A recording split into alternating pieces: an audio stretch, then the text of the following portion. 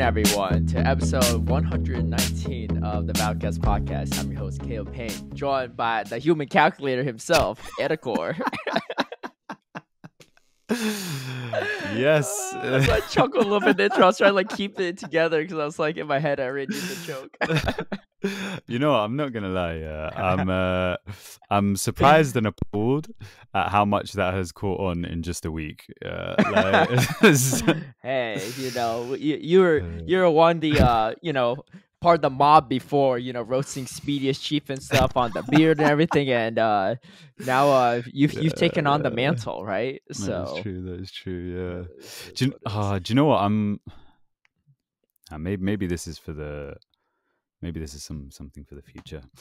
It's true. Human calculator. Human calculator. Yeah. But one thing we did calculate last week. Yeah. Is that people like the longer episodes. Yes, they do. Yes, they do. It just depends on as the night goes on. Anicor's math gets worse, so maybe we save the math problems earlier. We're avoiding all maths today because today is also a bit later than usual. It's like man, I did not realize you were a morning person, but you're a morning person. It's only what 7:30 your time? 9:30, bro. 9:30? Oh, okay. 9:30, oh man, yeah. The delusional thoughts are going to start setting in soon. I can't wait. That's when it gets good. That's when the content. You know gets the ones where when someone wakes up in the middle of the night, right? Yeah. And they're just conscious enough where they maybe look at you or something, and you have a 5-second conversation, 10-second conversation. They go back to sleep, and then they don't remember any of it. Have you ever been in that situation? You're talking about me as the talker or the listener? I thought you said stalker. Have you witnessed? No. Yeah, because probably. Especially in college and stuff. Yeah. So that's obviously extreme version, right? So right. when you get a bit tired, it's sort of on the cusp of that. Do you know what I mean? And, yeah. Sometimes if you're sleep the words deprived just enough, come out and if you're sleep deprived enough, it mimics the effects of alcohol intoxication. Actually, so there you go. That's why it's illegal to drive when you're certain level of tiredness. Yeah, it could be bad. I don't know how they measure that, but I don't know. If you fall asleep at the wheel and crash, I mean that's pretty good indicator. Yeah. I don't know. I mean, maybe you could potentially fail. I guess the same sobriety test outside the breathalyzer. I don't know. What? Not walking in a line? Yeah, walking falling poorly asleep or whatever. Yeah, or stumbling. I don't know. Yeah, fair enough. Anyone that's the cop that knows this more, that's a listener, feel free to correct us. But we are on episode 119, and a little funny fact before we started too. Anicor typically runs into some audio issues and stuff, and he told me that in a past life he used to be a audio technician or something. Sound engineer, Sound engineer. yeah. And I said emphasis on the used to, I guess, but keep on but I see sound issues. Yeah, but you got a new fancy mic though, which I'm gonna does sound pretty good. Yeah. So that mic looks. So for those that are in YouTube version, they know, but for the audio listeners, he's got the mic that. It just looks like a professional singing mic, Yeah. Okay, so a bit of back history on this mic. So yeah. Years ago, maybe 5-6 years ago, I had an amazing idea to make an ASMR YouTube channel. Yeah. Now I'm not going to go into because I think I've told you this before. I'm not going to go into. No, you did not tell me this part. No way. You need to send me the links. No, I didn't make it. That's why. Oh yeah. Okay. You had, so videos uploaded. No. So basically, I won't say exactly what the ASMR was revolving around. Wait, why? The less you say, the more sketchy it sounds. I know. But I think it was such a good idea, that you never know. Yeah, if ASMR makes another little sort of resurgence into pop culture, then I may dive into it. It's still good. It's still good right now. I know, but it's it's not necessarily super mainstream, right? It's people who are into it or people who have gotten used to it, But I don't know how many look, I think you're just not tuned into the ASMR space. I just maybe. YouTubed ASMR, right? First thing that shows up, one video from a day ago, right? Yeah, from this person named Ida Fox. Okay. She looks like she's just playing with her nails or something. Okay. She's just showing her nails off. 185,000 views. 1 day ago. Yeah, that's kind of mad right? still. Gibby ASMR, right? She's Another my day favorite. ago. Oh my days, she's my Oh, favorite. really? Yeah. 1 day ago posted 316,000 views. Yeah, but she's huge. I was actually gonna do like a little I on the intro. I was gonna do a little like a little. mean, yeah, she's GB big, but that means that ASMR. the audience is there. She has 4.8 million subscribers. Yeah, that's mad. Okay, how about Bruv, I this? was listening to her at DM me the 300,000. DM me the ASMR video idea Okay. after. Okay. Yeah. Okay, Or actually, you can DM to me. DM to me now. DM to me now. I'm curious. I'm curious. I can't wait. I can't wait. I don't think anyone wants to hear my ASMR, but okay. there was I was watching one ASMR video. It was a barber. It was shaving this guy's head, right? Like, to the scalp. And I was like, I can see the ASMR part of it, right? Yeah. It's like lathering up, shaving, all the sounds. And then when he's squirting out the shaving cream, it made like a weird like squirt fart sound. And the guy that's getting his head shaved started laughing, right? And he's like, the other guy's like, the barber's like, shh, right? And he's trying to stifle it. But you know how sometimes when you try to stifle your laugh, it gets funnier by the time, by the second, right? So this guy's like sweating and like choking up, trying to keep it in. And it's like, it just turns, I just start laughing, right? And for like a solid 30 seconds, he's trying not to laugh and it just gets worse and worse. Okay. Yeah. So at the time, particularly, yeah, it would have. Are you a collector of these things too? I used to be, because you get two different audiences. Yeah, I did exactly. That was the point, So I didn't used to be a collector that much, but I used to work in that industry. Yeah, so I used to have access to like loads of things. Yeah, and it was literally I was just like, well, people watch videos of this normally. Yeah, you just cross it into You're ASMR. So vague. No one's gonna know what that you're talking about besides me. I know. Everyone's so frustrated, man.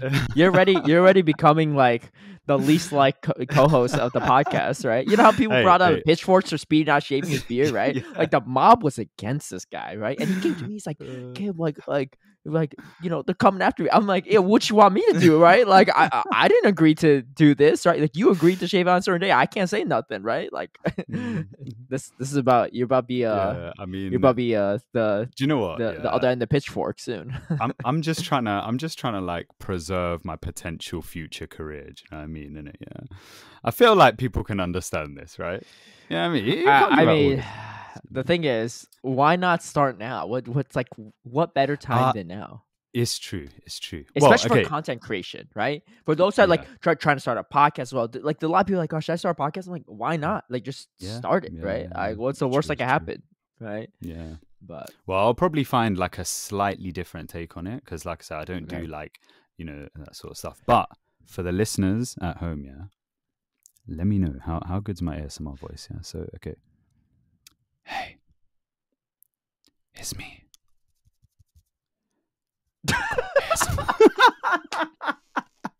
No, I'm laughing because I'm sorry if my laugh was too abrupt and like scared you, right? Like the listeners. But so those that are watching the YouTube version, they can see this, but the audio listeners, and of course like wiggling his fingers around the mic, but you don't but you can't hear it. Like I think they're supposed to tap the mic briefly, right? Like you can't, you just hover your fingers around without making any sound. What's the point? Look, it's the sound of a little shh. You can barely hear. Okay, I can maybe hear a little bit. Yeah. This is an ASMR, Anyway. Future career. Anyway, so I bought this, because I was gonna make an ASMR channel, but I was like working too much at the time, so I never really I never ended up doing it. That was pretty good though. You had it was the voice was on point. Yeah, I feel like a lot of the ASMR, they typically are like attractive women that do it. I know. So that is definitely one, Yeah, but I know. You could be entering a niche market. Maybe there is a lack of English men doing ASMR, or maybe there were like 1,000 English men that try ASMR that fails before you. They all thought the same thing. But I have seen an ASMR video of an old white dude, who was eating a honeycomb. Wow. And I've seen like attractive women eating honeycomb for ASMR and like whatever, right? But there were a lot of people watching this old man eating honeycomb. There you go. There you go. You know, and maybe I just So do little like TikToks. You know, like I can eat. TikTok's the way. TikTok's the way. Yeah, Yeah, you should. I can eat like Wow, it's nuts or something. crazy though. Imagine that's your life. You do Yeah, ASMR. I'm not gonna It's lie. It get honestly me kind of it's probably a lot. inspired It's now. You know? probably a lot more work than we expect, right? A lot of people are like, Yeah, yeah, oh, yeah. it's gotta be so easy making money as a streamer or TikTok or whatever. I'm like, dude, have you seen TikTokers? Like I've tried making TikToks, the planning that goes into it, and you have to have that constant I'm creating content mindset, Mm, right? Like you can't just like go in and like it's stressful, right? And streamers too, full yeah, time streamer. I mean, I'm not really like a full time. I'm a full time content creator, but not really a streamer. But like the full time streamers that stream every single day, like you have to plan on your streams. You can't just sit there and play yeah. like Farmville like every day and just hope that you rake in the big bucks, right? You have to be entertaining. You have to have good content. Like It's true. It's true. And if you're like say what you want tired about as well, people then like it's like, XQC or whatever. Like it's not easy getting to that mm, spot, right, in your career. yeah. And have you seen like tube girls? No, I Tube think it's Girls. like a TikTok trend, whereas basically it's like a not calling out people. So like in London, the tube is the underground trains, right? And you had some people who would like record TikToks on the trains, and everyone's like, "Well, aren't you embarrassed? You're like literally in." Broad public, yeah, like in the Yeah, middle of people, and you're just doing all these like you really weird have movements social and stuff, anxiety doing this Yeah, stuff. yeah. So then it became a trend where people were like like doing like tube girls, where they were like deliberately making TikToks in these really brash public settings, being like, "I have Ah, no shame." And then I saw one I yesterday, yeah, can't do that. bruv. It was this teacher, Yeah. yeah, or like this lecturer doing one on her first lecture of uni. She has like 1,000 students No behind her, shot. and then she's doing this shit in front of him, and I'm just like, bruv, like, admittedly, no Was shame, she yeah, like but also, TikTok famous too on top of that, or she I don't hasn't know, I don't know, like I does have she no have a clue. TikTok before doing that?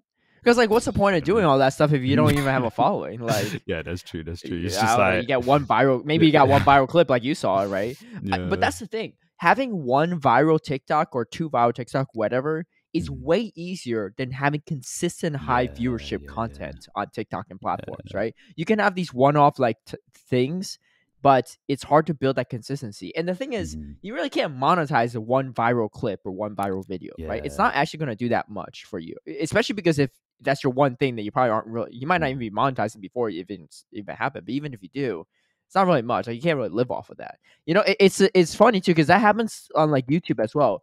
Someone that has like a very like hot like first video on Mm. for Pokemon Go that you probably won't Who? guess. Guess someone. So they don't really stream anymore, but they used to stream and they make some YouTube And do they videos. make YouTube at the moment? No, they don't really make the content anymore, but they made one video. I would never guess. I'm not gonna lie. Who? Uh let me try to find the video for you. Here we go. Um Okay, it has less views than I thought it did. I thought it had like over like 200K or something. Stylab Churn. He What? has a YouTube channel. He only has like 7 videos So on he's it. got like, And the yeah. last one he made was 2 years ago. The last one he made was 2 years ago. Uh, But the first video he ever posted is I got to world rank number 1 with this team. And it was his first video ever. It has 75,000 views. It's pretty good. wow, that's actually pretty All his impressive. other videos combined don't have that much, right? So But you know what? I feel like um, did he release that around the time when it was like he was basically the best player in the world? He was like not consistently, really. This is like you when he know. started out. It was like 3 years Oh, ago, April 14, 2020. So it was only a few months after Go Battle League. mm, It was like right when okay, leaderboards dropped. interesting. That might be why. Because leaderboards first dropped ever in Pokemon Go during season 1. This was season 1 Oh, rankings. okay. Yeah, it was during Master League. I do remember Mm, that. I remember the ranking dropping somewhere around, like it dropped mid-season. I think it's somewhere around mm. Master League time. Because I remember I climbed with like a Shadow Banette or something too. Bruv, I've And heard of I that. remember I that was wasn't like the playing first one I around hit in that the game. time to Yeah. like actually see that, yeah, but man said Shadow Banette, Oh, you weren't playing back then? So yeah, his Nah, I Go was like Battle League very, very dropped early on. around. Go Battle League dropped around January, Mm, January I think, or February of 2020.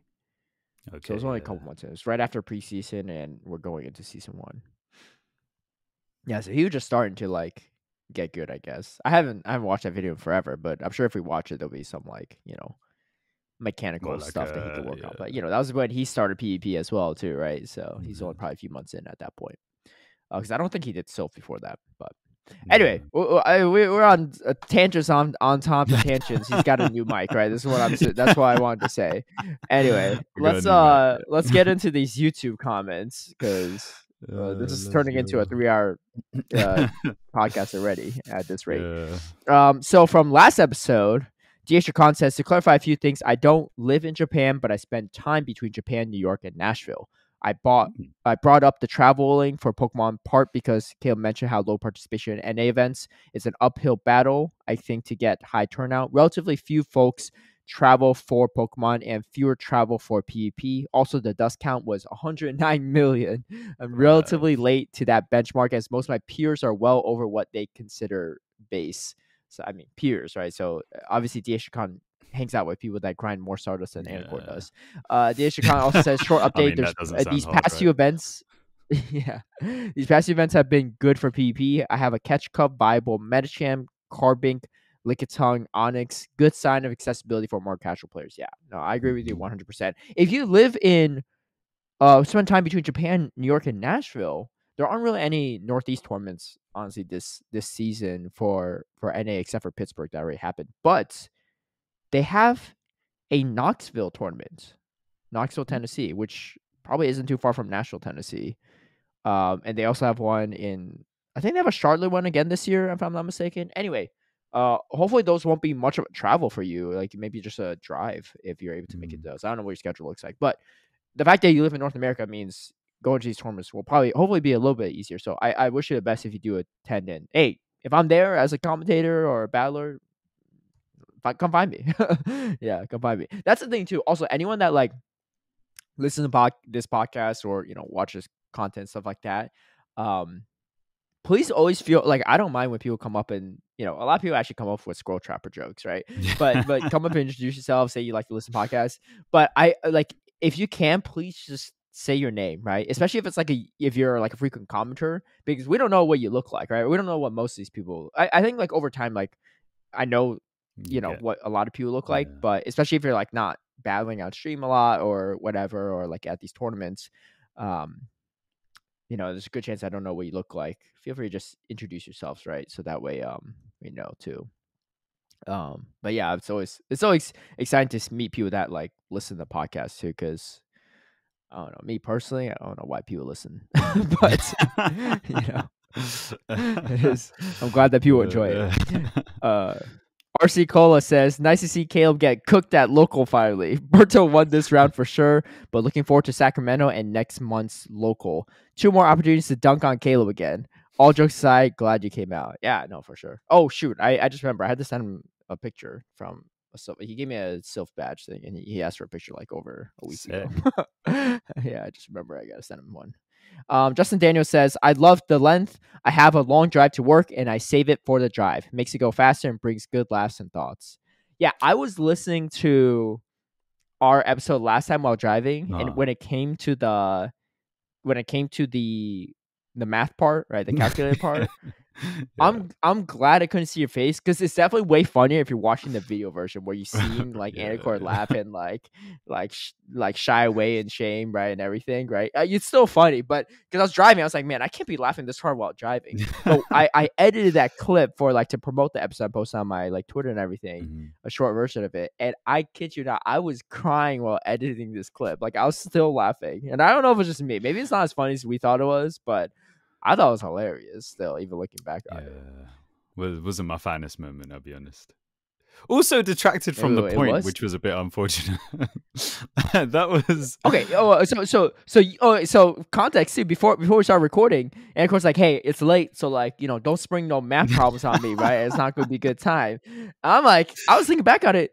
You sprung this on yourself. I didn't say nothing, right? You said, hypothetically, if it's 99 cents, right? Well, we got 100,000. I'm like, you asked yourself the question, so you dug your own grave. I did. Well, I was only there to support. I hope we all learned something from that. Yeah. I hope we learned something useful from that.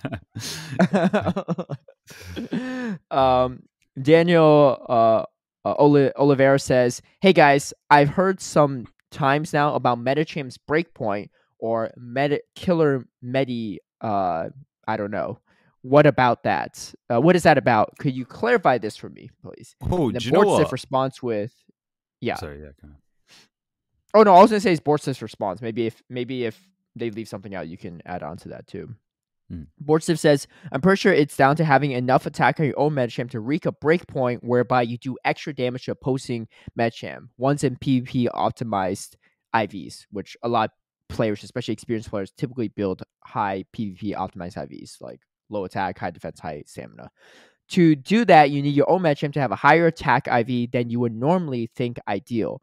Now that more players are aware of this Medi-Slayer version of Medicham, there is a strange dynamic developing where players are building Medicham with higher attack, but also higher defense so that their Medicham actually avoid taking extra damage from the opposing Medi-Slayers. It's not all positives, though, as to have both a higher attack and defense stat on your Medicham, you inevitably need to sacrifice your HP stat, which can come into play in some other matchups where Medi might normally win. It's just down to what the players decide is more valuable, winning the mirror or potentially losing against something like a shieldless Altaria because they get farmed down before reaching the Ice Punch. That was very comprehensive. Yeah. I was actually going to say that we may touch on this a bit later because this is kind of relevant to something we're going to discuss in a bit. So just remind me later. Yeah. And I think let me see if I could find Axon's specific Medicham. So Axon was the one that really I don't know if I don't think he came up with it, but he popularized it, especially his run to Worlds. And man, he definitely emphasized the importance of the IVs more than most players have done previously. Because I didn't actually think he would. I didn't really think it would be an addition to the recap. Yeah, because again, like nobody really looks at IVs because they're so hard to control. But he really did zero in on some of the benefits of the IVs of a lot of his Pokemon. Yeah, definitely. I can't remember exactly what the IVs were for Axons, but yeah, so that's the thing, right? And I think Bortsif did a great job of explaining all the different things. The big thing is if everyone's building this Medicham Slayer thing, then you might still have lower attack and still lose CMP, and you don't really get. You either are doing extra counter damage, or you're still taking extra counter damage on top of it, right? So there's a lot of things factored in there that you have to watch out for. I don't remember where I posted this, unfortunately. But yeah. So anyway, Axon had the world champion had maybe a 7 or 8 attack Medicham with pretty high defense, 10 or 11 I think or it was 12, 15 and then defense and 5 HP. Yeah, something like that. Yeah. So that's the thing, right? And so for those that don't know, a breakpoint is essentially you do extra damage in your fast or charge moves if you hit a certain amount of attack. But it's very specified to the specific Pokemon you're facing and to their specific stats. So just because you have a potential breakpoint against a Medicham doesn't mean you're guaranteed one. And it's very convoluted in the sense that like it is something cool to have, but it's not always guaranteed to work. That's something you have to keep in mind, right? And there's a lot of things that come into play there. Obviously, typically speaking, people talk about breakpoints and bulk points in terms of fast moves because you do more fast move damage. You do more fast moves than charge moves, right? Charge moves do have breakpoints as well. Like you might do extra damage on your ice punch, but ideally, how many ice punches are you throwing in a Medicham mirror matchup versus how many counters? Are you throwing way more counters? So the extra damage on every counter matters a lot more than any breakpoints you get on charge moves, and vice versa for the bulk points too, where you take less damage from charge moves and fast moves. Anyway, that's a whole combo that we might touch upon later too. But hopefully that it makes sense, Daniel. If it doesn't, feel free to comment again next episode. We'd be happy to kind of answer any additional questions on that. 8th the Great says, LOL, Caleb's scamming in RuneScape. Honestly, even to this day, people are scamming. It's kind of just expected these days. See, but that's the thing, 8th the Great. People didn't expect it back then. That's why it worked amazing, right? It was like as the phrase says, fishing with dynamite, right? And I was raking in the fish. Fishing with dynamite. Okay. You never heard that expression? Is that an American Nah. expression? I don't think we fish that much here, innit? But I probably just don't have. I mean, I don't really fish that much either, but yeah, well, I'm not saying you fish that much, but I feel like they fish a decent amount Americans, in the yeah, US. that's true. Compared to here. I looked it up, but it's just a bunch of things coming out. Little cartoons. Or yeah. Anyway, I don't know. Anyway, it's so what is eighth grade also says, oh, by the way, the wilderness is back in old school RuneScape. Next time I'll try to remember the point of mirrors. Good games as well. Yeah, eighth grade was one of the competitors that beat me in the local. Yeah, RuneScape, man. Everyone's waiting on you for this story. Better win Brisbane. Hey, today. I said today I was gonna make my team, but I didn't. But tomorrow, you have some time. I'm gonna make my team. Yeah, I know, but like I wanna get the wheels in motion. Do you know what I mean? You know, how's the morning routine been? Because I remember you were saying this a few weeks ago. You're like, I'm back in London. I'm gonna wake up early. I'm gonna hit the grind, the physical grind. Go to the gym, right? Prep the body, and then I prep the mind for PvP, for the GPL and stuff. Be locked in. I'm gonna win this legend bet as well. And for those that tuned in too, last week we even streamed you playing your Trevenant sets on my stream. And for those that haven't seen it, I'll post a YouTube video later today, so it'll be up by the time this podcast comes out, of like kind of highlights of Anicor's Trevenant run in Great League. He expects to climb 250 points in ELO. How much did he gain? You know what? I don't know, like 15. Was it like 15 in the end? He went 13 and 12. He went positive. Barely, but he went positive. Yeah. There was a few throws there, in it. But again, you know what? It was 9:30 in the evening. Yeah. I was using. What's 9:30 mean? There's like 9:30? Is that what 9:30. means? Yeah. Okay. Right. You know, it was a challenge. Yeah. But I'll play in any waking hour, man. It'll be the sun rising, the sun setting. Like, I'm still asleep. But I will say, running Trevenant Great League is not a fun time. Crocodile says, think length of the podcast is fine. Wait, you never answered my question. So how's the morning routine going? Oh yeah, it's going pretty bad. I can't lie.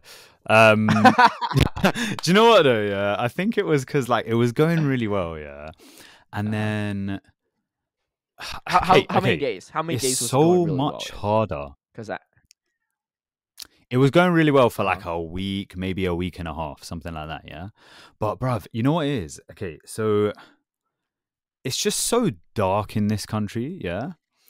And personally, I feel like the lack of sunshine kind of contributes to like, you know, your energy levels, right? So if it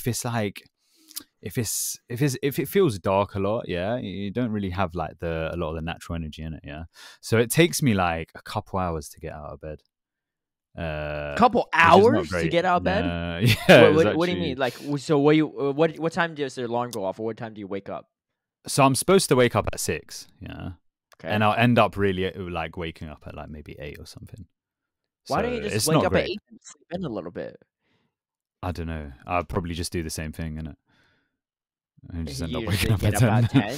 Yeah, I don't know. For humans, like waking up when it's still dark out is not a naturally healthy. That's what I'm saying, bro. It's like something that's been manufactured, like societally manufactured, because of our work schedules or our clocks or whatever, right? But like our actual natural circadian rhythm, we're supposed to go to sleep when the sun sets and wake up when the sun rises. Exactly. Right? But you know what? Yeah, when I'm saying dark, I'm not even talking like it's nighttime dark. I'm talking like, bruv, is fully daytime. Yeah? There's so much cloud coverage that it just feels like you know what? I turned the light on in the middle of the day the other day. I had the light on. It was like 1 p.m. Well, yeah, well, I mean, I don't get a lot of you problem, sunlight, you know. Okay, yeah, there you go. But like, do you know what I mean? Innit? You know, it's like it's a bit depressing. I can't lie. But now that I've done so I had like a wedding over the weekend, and I was like, you know what? Post wedding, back on job. So you're gonna see me, replying to messages 6:30, you know.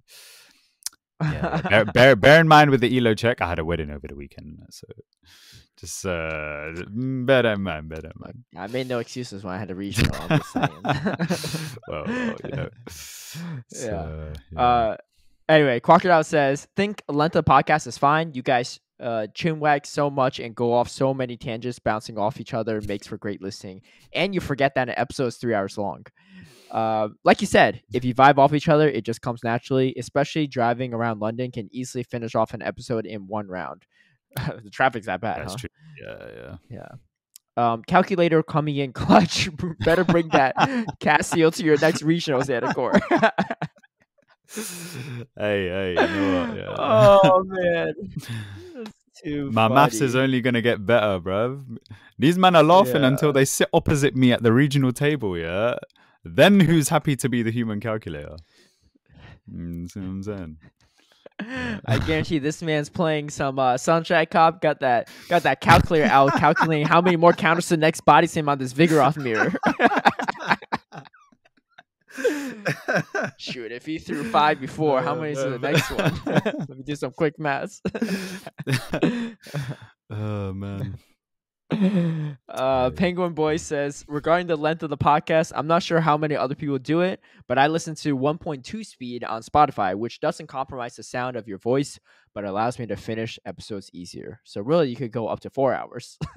Hey, man, I'm not gonna 4 lie, hours, that's pretty genius. I can't lie. I never really thought of that. that is. Yeah. So I do this from time to time, but sometimes I forget, or sometimes I just want the longer content. Because like sometimes I want recently You want I've to been, fill like, out more playing a lot of- space. Yeah, recently, like Yeah. especially when I'm GBLing, I want something in the background playing. Right, it's nice to have like other podcasts going, or if I'm driving, I want the time. Or something I've been doing recently is I've been playing a lot of League of Legends.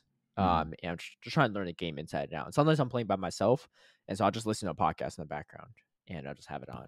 And the worst is when the podcast ends in the middle of the game, because I'm like, crap, I got nothing you to listen to. So like, yeah, so I had to wait till like later in the game when my death spawn is like longer, so that I can switch over and like do all the stuff. But then I'm like not watching the map and what's going on. I don't know. Anyway, yeah, that's a hard game. It's a hard game. But honestly, it looks super interesting. But what's the like I know League of Legends are MOBA, right? The thing is, I wanted to learn like Unite, because I was like, it seems like Unite's a super interesting game. It's like easier. It's an easier MOBA, but you can play Unite too. I mean, there's a bunch of your friends play Unite too. Like a bunch of Draco guys play Unite. Like this is like they all play like Dijon. I think everyone plays Unite. Yeah. I just Ollie's never like ridiculously bad in the terms of like sleep purposes, because he straight up like falls asleep during the game. I've literally seen him sleepwalking in the game. Like he fell asleep, and he's playing on the phone, right? So you don't even need a Switch, or you could just play on your phone. It's free to download, free to play. You can play like literally tonight or tomorrow morning. But his Lucario is literally drifting into my area. And I have this clipped actually, so I can send it to you. Actually, you know what? I'll throw it in the podcast. Throw it in. Right now. Polly, what are you doing? Polly, are you AFK? What's going on? You asleep? You good? You good? Dude, you gotta see my screen, man. I'm gonna clip that later. The man, I think he was like falling asleep walking towards the jungle. Dude, I was definitely falling. Oh my gosh, I thought he was like lagging. Anyway, so hopefully you all enjoyed that, and Anicor I'll send afterwards so that you can actually enjoy it too. But the man literally fell asleep while playing, and his character's drifting. I was like, Polly, you good? Like, you know what? I rate that dedication to the grind. You know what I mean? Yeah, I mean, we play really degen hours and stuff too. So shout out to this man's wife for putting up with it too. I mean, I think I don't think she's ever complained about it too. But he's like passed out on the couch. Like we'll see him like he's be snoring on Discord calls. We'd like mute him. Or sometimes he's snoring on my stream. We just leave it on because it's funny content, right? But he'll be straight up asleep. I remember once he fell asleep because he was waiting for me to join the game. 5 minutes later, when I joined, he fell asleep before we could start the game. So we had to find someone else to fill in his spot. It's a 5-versus-5 game. We can't just go with 4 people. So anyway. But yeah, I mean, honestly, maybe it's a hot take, but in my opinion, I think MOBAs are the most entertaining form of esports. Like it's Yeah. super interesting too. I mean, I Unite's can't like lie, cool like and stuff, right? It's a little bit more on the mm. basic side, but still pretty entertaining. But like League and Dota is like the entertainment value is crazy, and that's why the like prize pools and viewership is so high. Yeah, that's true. Yeah. That's true. Yeah. Yeah, it seemed like a really. I think around the time it came out as well, there was like was like there was some PvP issues with Go in it. So I was looking at it, and I was just like, oh, this could be a good game to like just sort of transition to in it. But it released during summer, and I think like I was like, I'm not playing a video game all summer. Do you know what I mean? Like we hardly get summer already in it, so I was just like, yeah. The sun. Yeah, and then it was a bit too late. I mean, if you start down Unite, you might be in bed for an extra like 4 hours just playing from your phone in bed. I know. Yeah, not healthy. But it is, yeah, that is the thing. Do you have a gaming computer, by the way? No. Okay, then it might be a little bit hard to play League and stuff, but Unite, you definitely can. Oh, speaking of clips too, right? So you know how like I added your clip from last week from your first commentary? Yeah, I heard that. It wasn't the. I don't think it was. It wasn't that bad. No, but I don't think it was. It was a thing. No, but well, I listened to it for a little bit. Yeah. No, I listened to the a bit where I was to just that portion. Like stuttering or something. I mean, it was later on in the broadcast if that's the case. I listened to the first like 15 or so minutes. I didn't hear anything weird. Really? Like I had to try to find the most awkward moments. But it wasn't really that awkward. The most awkward part was when KDP's like, and we got Anicor joining, and you're like, hello. Well, just sitting there like... So you just said hello, and then just pause, and KDP's like, okay, I guess I'll continue. Like, wait, let me see if I can find it. Yeah. But I just remember I listened to it, I was like, it wasn't that bad. It wasn't that awkward. Yeah. Maybe it was worse in my head. But yeah, I think that's what I figured too. But I said I was going to splice it in, so I did. But like looking back on it, it wasn't like it was a pretty boring splice. Yeah, I can't lie.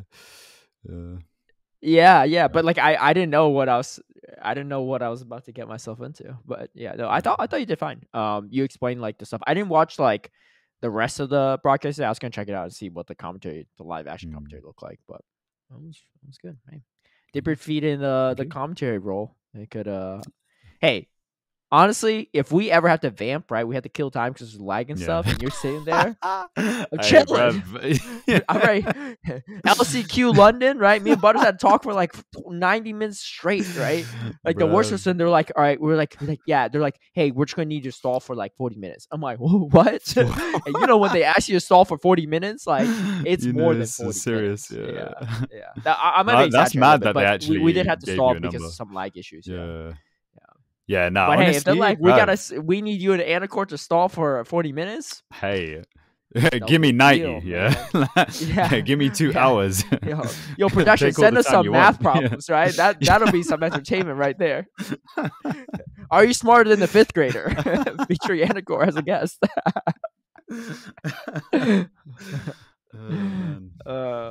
That's too funny. If you're listening, Pokemon Company, hey.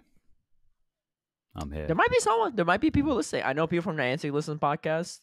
Maybe people from PBCI. You want someone to kill time? You need a little entertainment. Make sure. My recommendation is if you want to go into commentary, be sure to download the VOD and like splice up stuff for your caster reel, for a future caster reel. Because you'll need a caster. I mean, you don't need one, but it'll help your chances of being an official commentator if you have a caster reel. You can send it over and be like, hey. Like this is my thing. What you think, right? Especially if you're going to be in EU in the future, right? True. Because what's your plan? Going to Australia and then you're coming back to London, and then are you going back to Australia again next year, or like are you doing this every single year for like the foreseeable future, or like what's no, it will just be like when I go back next year. So when I go back next year, I'll be there for the whole year, innit? So I'll be, and it will actually be roughly at the start of the season when I decide to go. Wait. Give me the time. What do you mean by next year? Like 2024? So this time next year, I'll be going back to Australia. Again. For at least the entire year. But this is just the plan for now. This is just the plan for Okay, now. okay. Yeah. So Yeah, obviously, if I'll you see, be brought on as possibly official plan. commentator, then maybe you got to cut those plans short, right? Yeah. I mean, hard to Don't mind pass that. up traveling around Europe doing these official commentary stuff, right? It's true. Yeah. But you better qualify for Worlds when you can. Right now, when you're not a commentator. Borsif says, Borsif says, I like Caleb, but I can see why he runs through co-hosts like Niantic runs through failed AR titles. He just takes bets he's confident of winning and weights the forfeits of those bets heavily against the other person. From what I've seen, his friends have had to shave their beard, take the hot chip challenge unfulfilled, and trade away their favorite best buddy Pokemon they've had since forever.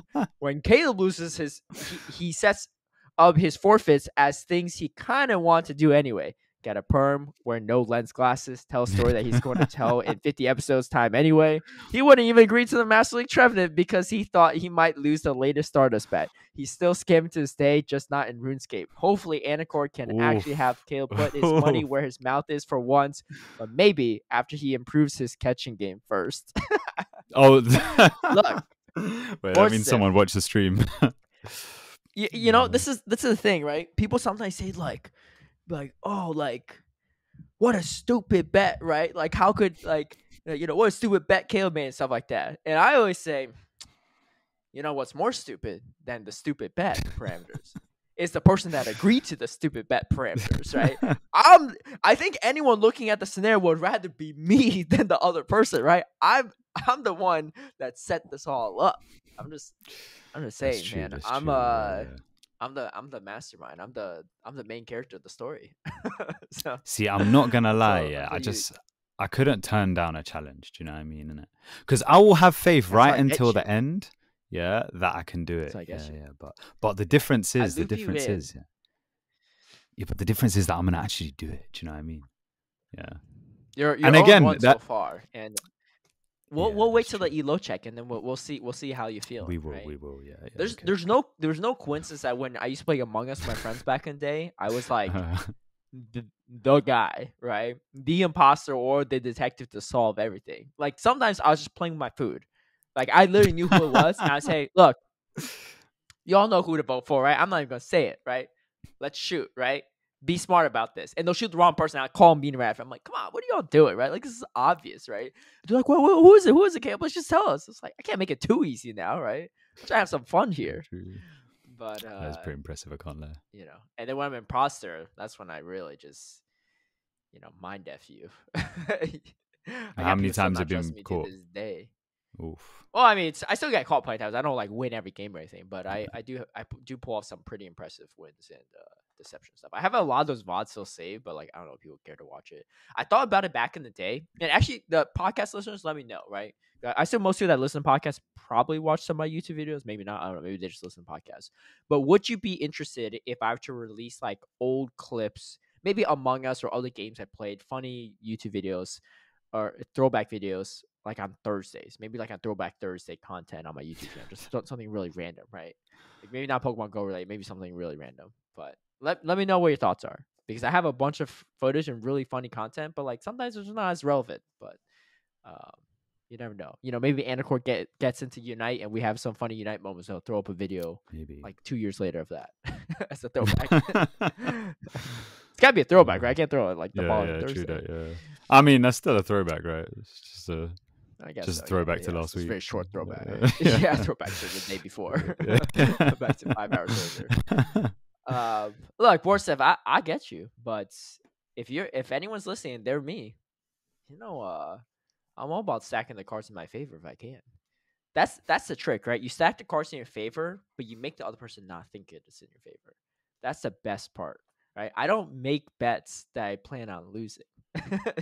Yeah, do you know what the thing is? Sometimes if I had to work for it, I'll work for it, right? Like the Stardust bet, I had to work for the Stardust bet, right? Like I didn't know, I didn't know what I was dealing with, but like, that's wild, but like I was catching at Pittsburgh, right? I was because that one, you can't really say I had that in my favor, right?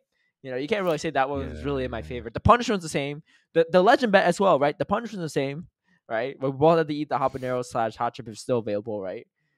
But I'm a grind, right? If I can, Yeah. I will lose sleep all day long to prove a point. Yeah, fair enough. I feel like that's where we differ in it, because I was like going over how I was doing that Stardust thing, innit? Yeah, and I did have a few people tell me they were like, yo, that's a bit of a weak grind, innit? Yeah. I was like, yo, I was doing at least, yeah. But I was real convinced. Kind. They're real kind to you. I was convinced, but I was also just like, too, you know what? I literally thought there's no way I didn't lose. Right? I literally But thought also, no I was way. like, you know what? If I'm doing more hours than this, then I think I don't mind giving it to you. You know, like if you're out there like on road for 5 hours a day, then. But I wasn't grinding as long. You literally probably had the app open longer than I did grinding. That's the crazy part. Like you had to have, because you're walking 15 kilometers.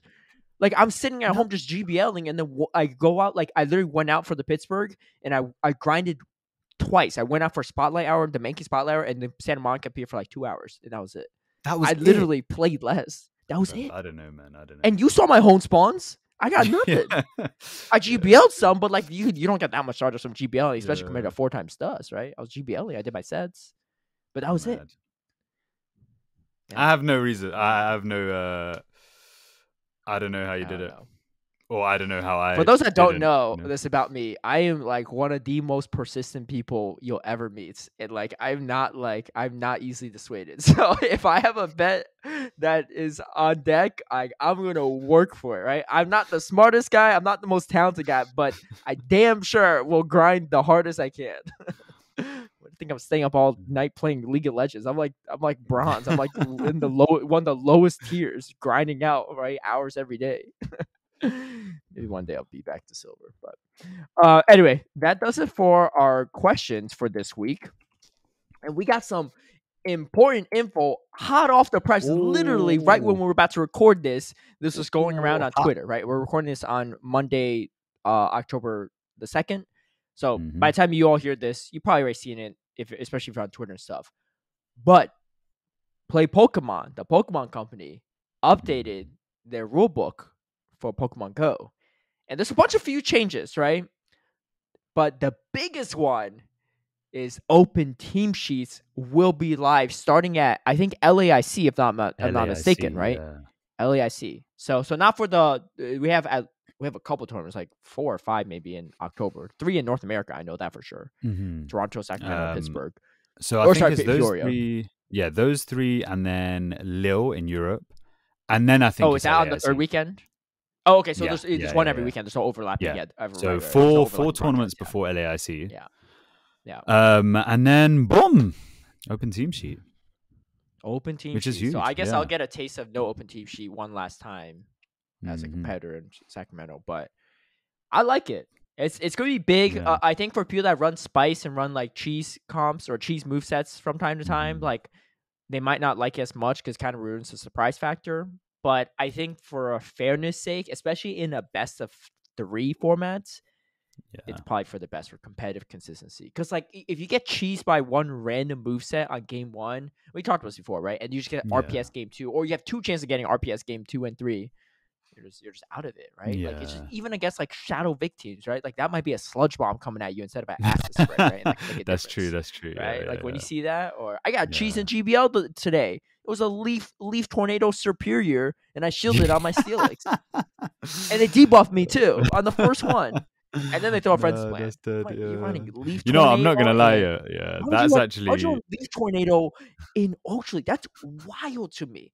Sir, this was in Ultra League, yo. In Ultra League, GBL. The best fighter in Ultra League is arguably Virizion, right? Yeah, right. Then you just get walled, And if not, Cobalion. But either way, just fighters in general, right? And, I mean, they both just completely wall off the superior. But if you can hit back against Virizion, double super effective aerial or single like or neutral aerial against a Cobalion, it's still better than nothing, right? Yeah. Also, Giratina's everywhere. What? There's dragons everywhere. You're going to throw pure grass moves? Are you? This is why it's ludicrous, right? And I shielded it, right? Well, I mean, I guess he's going to bait me with the aerial but the mad part was that I got debuffed too. So that made it even worse. And there's Charizard everywhere. Like, what are you running triple grass move superior for? safe to say I lost, right? If you couldn't tell from my tone of voice, I lost. No open team sheets to go battling for sure, unless you're running that exploit. That really But hit you, I would not recommend that. But yeah.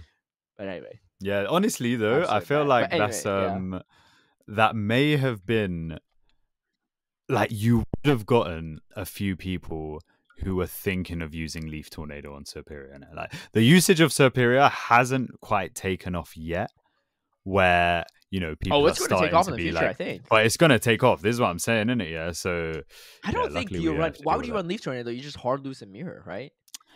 bruv? But like you said, innit, some people are going to run it anyway. You know what I mean? Innit?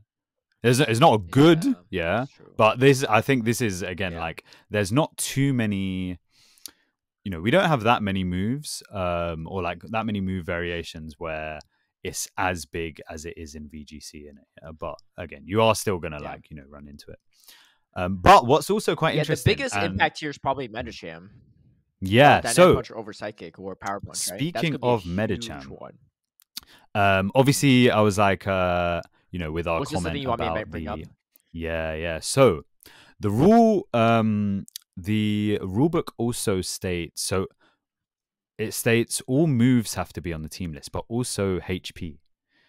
And that's actually relevant because you can identify. That's huge. Literally. The Metacham Slayer. Yeah, because you'll know. You know which one. If it's lower than you'll know. Oh, wait. It's actually big. That's that's massive for so many reasons. Because like we're talking about Metacham right now, but not only that, all other matchups, right? Yeah. Like if your Umbreon has way more HP than theirs, you're probably gonna lose CMP against this opposing Umbreon. Exactly. Oh, dude, I didn't even think about that. That's huge. massive. Yeah. Holy crap. But it does also mean that like we now have to like learn our HP stats of like a lot. Roughly. Like I mean, the how thing you is, would you don't learn know where CMPs. their stats are going, right? Yeah, but as in like learning so, sort of like the rank 1 HP and then maybe like. Oh, I got you. Well, I mean, the thing is, you have your own team, so do you really need to? Do you really need to know? Because like. Because no, but then again, it would be at least like, for CMP purposes. Yeah, for CMP purposes. If you're really trying to optimize, I know I hit a break point against the rank 1. Or exactly. Yeah. That's just identifying certain things like that. Yeah. So that could be interesting. Yeah. Or like for example, let's say Licky Reggie, right? If the opposing Licky has like a decent amount lower HP than the rank 1, then you can probably assume it's getting the like the break point or something like that. So. Yeah, that's going to be a very interesting element to the to these matches now. I tweeted it out right before we went live, and a lot of people are responding to. So let me respond to some of these comments too on my post. Arsicola says, honestly, not a fan of this. Takes all surprise factor out that couldn't flip matchups and change the outcome of now even more predictable games, to be honest. And then PPC responded with, in a tournament without a stream, I'd agree with you. When streamed, though, it means that people with sneaky surprises that get put on stream have them revealed, and so they go into a disadvantage in all future games versus opponents who haven't been on stream. 100% agree. Rowlett also says, sorry, but this is how things are in the Pokemon scene. We can't have one Pokemon game with different rules from another. That's not fair. I don't know if that's necessarily true, but I mean, that's a take, right? I mean, I don't necessarily disagree with it, but like I don't know if it's like I don't think it's that relevant. It's definitely. And it's definitely not a mandatory thing because Pokemon Go didn't have open team sheets for like a year after the other games, right? So like it's already been different, right? I mean, now we're standardizing it, but I don't think it's for that reason, really. I think it's I don't think it's standardized for fairness as opposed to like they do it in the other games. Because also, look, the rules are different in all the other games, isn't it? So you can't exactly like as in the actual game itself is different. So right, and I think the staff at TPCI like are very aware and know that every game has different needs, right? So if this isn't a need that is needed for Pokemon Go, that then whatever. But I do though agree for this specific case, standardizing it across the 3 main games at these regionals is important. But I don't know how TCG works. Is it like? It feels a bit weird to know your entire deck. Actually, I don't know. I know VGC has open team sheets. I think TCG has open deck lists. I'm actually not entirely sure, so don't quote me on that. Okay. But essentially, they have they know what's in a deck of opponent. Interesting. Okay. So they'll know. Because when I used to play Yu-Gi-Oh, like I don't think. Lugia. Okay. Yeah. Well, yeah. Well, yeah. I mean, I think back then they probably didn't. Now they do, right? Because before you could Okay, fair surprise people. enough. But again, similar reasons. If you're on stream and stuff, and it just Mm, it just you could strategize if you know what your opponent has in their deck, that's right? true. That's true. Yeah. Yeah. For the battle says this is the only fair way. As someone who has never been streamed, this is standard in a lot of games, and this is for money. It only makes sense. Mm-hmm. First Olympian said, "This is so lame. Play poker with your cards face up too." Um, and then the Rally responded with the same comment as they did for RC Colas. Jan Skursky says the bad part, although not changed, I think is HP. Why disclose this? If so, then all IVs could be mandatory as well, and I think shouldn't be. As for moves, it levels the field between seen on stream previously or not, so seems good. I mean, here's the thing, right? If you're on stream, I guess you can't see the HP of Pokemon on stream either. You can't right? see the HP. No. Okay, No. okay. So I guess that is new information that is not previously revealed either is now being revealed. Yeah. I I'm don't know. wondering if honestly, potentially, yeah. I was gonna say, like, if they're doing open team sheets, then it's a possibility that teams will be available for viewing as soon as the tournament starts, as opposed to, like, when they release the team list later on. I don't know if that's the case, because I think actually maybe in VGC they also release the team list later on anyway, but you can I think still the see team the list team might sheets. be released But later because someone needs to manually do it. okay, Like manually but export if the it's data and upload it, I guess. Because they're not the okay. same system, right? Because Arcanine versus like on the actual Play Pokemon No, website. as in like releasing it on Arcanine. Oh, on Arcanine. So what they do at the Maybe. moment is Yeah. the teams will be hidden on the competitors list, and then later on in the week they'll then release it, and it will be viewable on Arcanine, right? So it's a possibility that maybe they'll make it viewable as soon as the tournament starts, in which case there's no like exactly, all the teams for going day into two day 2 as well. especially. Yeah, exactly. because you can have open team sheets when you exchange sheets with people, but if this person never showed up on stream, Mm-hmm. then you still won't know unless you talk to their opponents before, right? And that's just like it feels grimy, but at the same time, like you have to get info somehow, right? I don't know if it's against the rules to talk to previous competitors. I've never done it personally, so I don't know if that's even against the rules. But like, it's just I don't think it's against the rules, but it's definitely a discussion that they used to have in VGC before they went to Open Team Sheet this year, where it was like players who had more friends would then have an advantage because they have more places to get information from. So. So it eliminates all of that. What if you were streamed and your opponent wasn't, right? It's just like you had to balance out the playing field somehow, right? It's weird.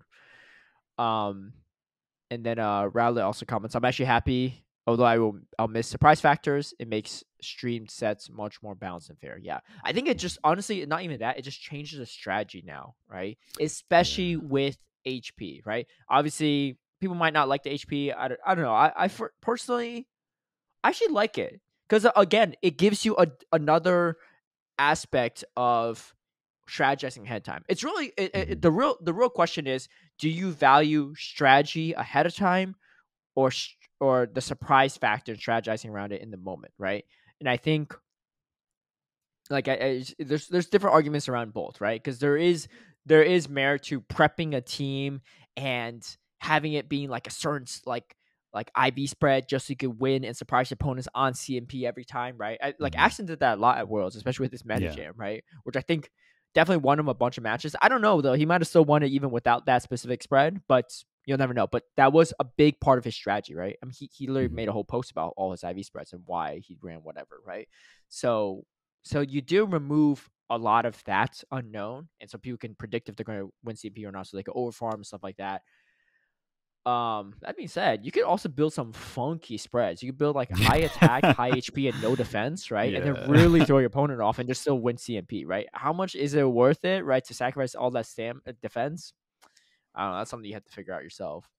Again, I personally think because it's the best of 3 and these games are like having surprise factor when there's so little like wiggle room already and so little variance in some of these games, like it sometimes can be a huge disadvantage, especially the actual reveals of teams, right? For people being on stream to not or whatever. Even if you're not streamed, right? It's just like it's such a unfortunate feeling like you got cheesed out of a matchup because of the surprise factor. And I know like for some people they're going to disagree with that take because for them like that's a big part of their strategy, right? Because they might think like I don't stand a chance going toe to toe against someone like Accent without a cheese strategy or surprise move set.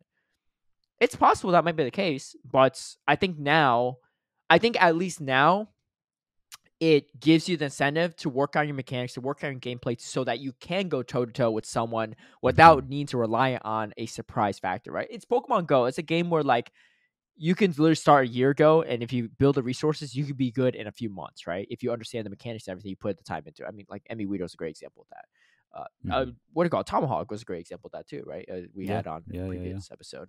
I think a good analogy to this is when they got rid of Fast Move Denial.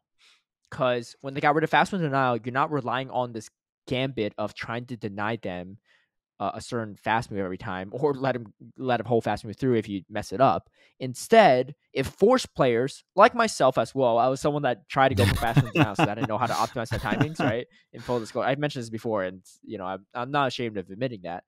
But I knew that when fast move denials weren't a thing anymore, and it was consistently fast moves go through when you throw a charge move. I had to learn everything again. I had to learn how to optimize my charge moves because if I didn't, I was going to fall behind. I couldn't rely on like this gamble of trying to deny my opponent's moves and build advantage from there. I had to learn the mechanics. I had to learn how to time better to stay competitive against some of the best players in the world, or even not even the best players in the world, just any other battler, right? So hopefully that will force people down that path because again, like regardless if you like it or hate it, this is it. This is it. And I think I think there's a lot more arguments for why it's better than not. That's my personal take. Obviously, I agree with this, so maybe I'm biased, but the Pokemon Company clearly thinks so. Whoever, people that drafted this up. I don't want to miscredit there, but I think a lot of this document might have been from Mel Good, actually. Because she was brought on as an esports manager. I think that's her official role in TPCI. So big shout out to her because this document is comprehensive, right? So definitely give it a read. I think who tweeted it out? So Play Pokemon tweeted it out on their Twitter. I also quote tweeted it on my Twitter. So if you can't find it from there, you can, because I probably tweet a little bit less than them. You can find it on mine. But there's a whole document. It's not just this, but that's the biggest one, which is huge.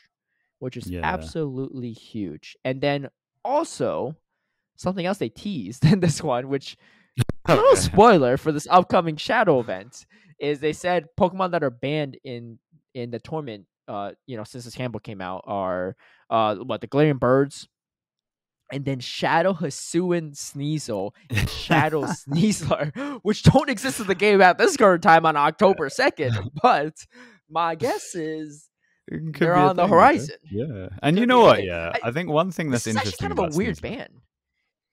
Why? Why do you reckon it's well, okay, so let me clarify. Shadow Sneasler, I think, is a good ban.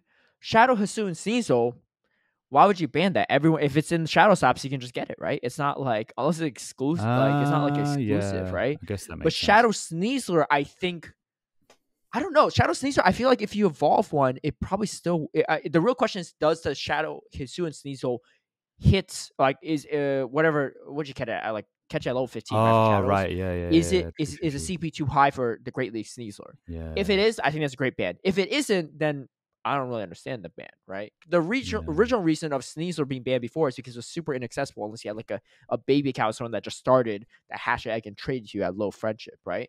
Or just not even general, it had to be a low level hatch. The same thing could be done with Shadow Stops and balloons. If you have a low account, you could catch a Shadow Pokemon at a lower level, then trade it to your account and then evolve it to Shadow Sneasler. So, but you can't trade the Shadow. So you would have to have started it at a lower level account, or it was with if you had like return Pokemon. Then you'd purify it and then trade it. But regular Sneasler's not banned though. It's just a purified one. Exactly. Like purified ones aren't banned. Oh yeah, you're right. That's true. That is a bit of a strange ban. I don't know. I don't think it's worth banning at all. Like, okay, if I had to battle someone, I don't mind you started your account like 2 days ago, right? Like to get a Shadow Sneasler. I don't know. I guess like you could theoretically like spoof or grind a ton to actually build a competitive team these days. To still run it. I don't know. Maybe the Shadow Sneasler ban is probably for the best if the Hisuian Sneasel can't evolve into a Sneasler at level 15. Also, possibly like maybe the Actually, I can check this shadow right now. event is that weekend, so it could be. Well, could no, be this is useful. banned for the But this is foreseeable just future, not banned. just for that. Just Yeah. oh right, Yeah. true. Yeah, weird. No. Okay, no. I don't get it then. No, I just looked this up right now. A Sneasler in Great League, you can definitely have one under 15. It's like a 6, 15, 10 Sneasler. Yeah, a 6, just a regular. I'm just saying a regular one, right? Because the the CP is the same. A 6, 15, 10 Sneasler is level 17 in Great League, 1495. So you could definitely do it. So what do you mean? Do what? So like you could definitely evolve. like the I don't get what ICP you're of saying. Oh, okay. the human calculator strikes again. So like if you catch a Shadow Hisuian Sneasel, it doesn't evolve it at level 15. You can evolve into Sneasler and it won't go over the cap. So I don't. Okay. I'm just curious on the ban. I'm not saying like honestly it's not that meta relevant, so it's not really a big deal. Like just like the Glen Birds are not that meta relevant. I think those make sense still for bans. I mean, I don't even know if you really need those. But yeah, like a 15, 15, 15 Sneasler in Great League is for 1473 at level 16. So literally, even if you have a perfect Shadow Hisuian Sneasler you caught from Rocket, you can evolve and use it right away. Yeah. Who knows? I mean, either way, a little teaser. Again, I'm not actually like mad about that. Whatever. It is an interesting ban, but a little teaser for what's coming. Again, Sneasel.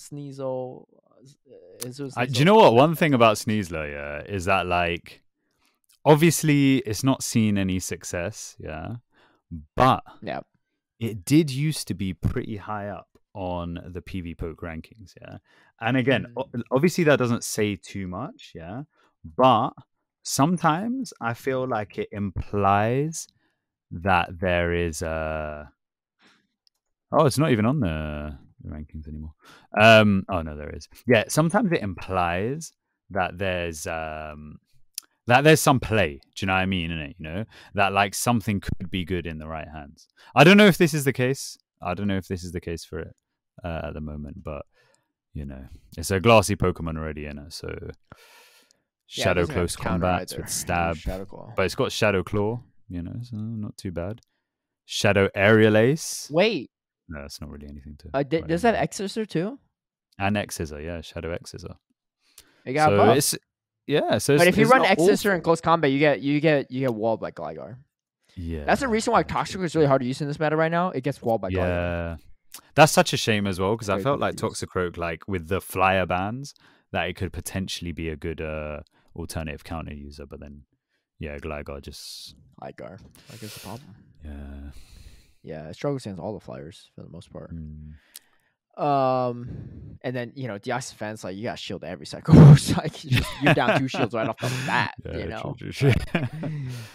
You imagine counting down with 100 energy, then they come in with Gligar to absorb it all. Like what you gonna do?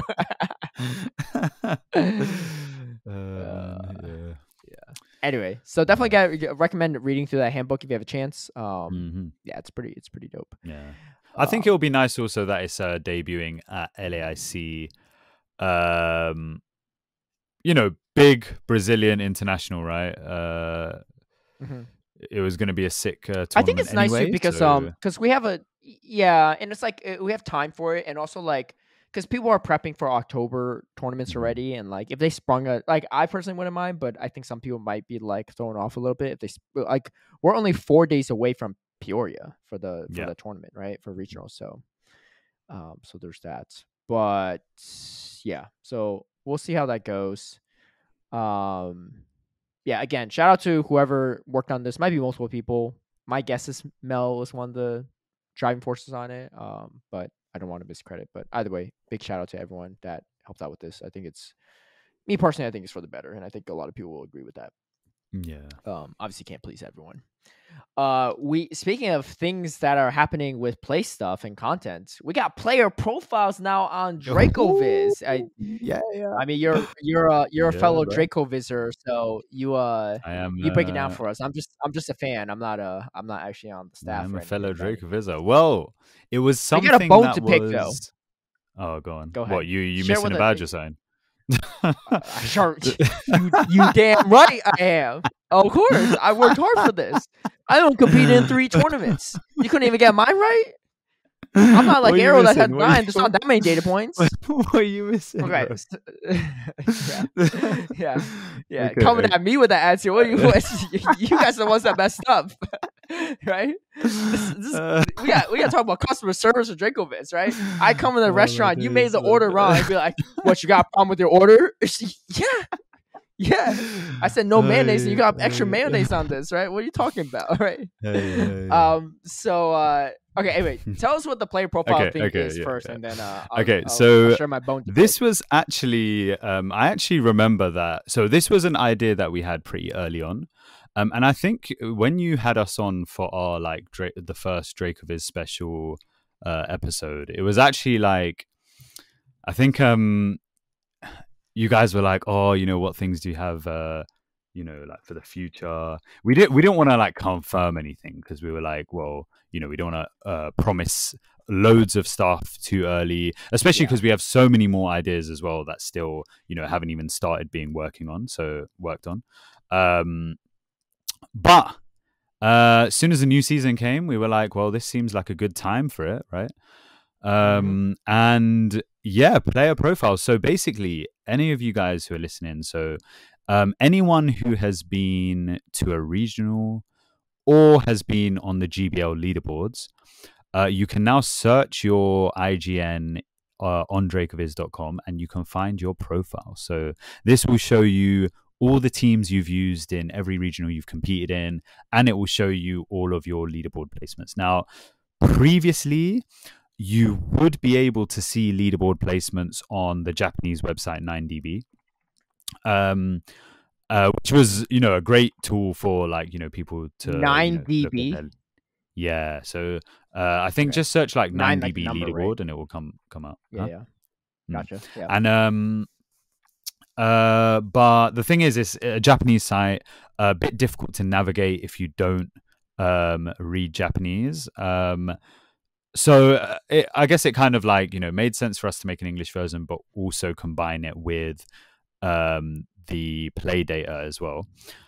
And yeah, it's very exciting. There's we also work together with Jan, who previously used to do the GBL spreadsheet. So he would also track all the data, but he would also kind of calculate a metric of the most consistent top GBLers, right? So the ones who most consistently stayed in the leaderboards or like stayed quite high up the leaderboards, So for example, you could get someone who hits rank number 1, maybe they stop playing after that, and then for the rest of the season they're sort of playing casually, so they're not hitting leaderboards, they're just like playing around.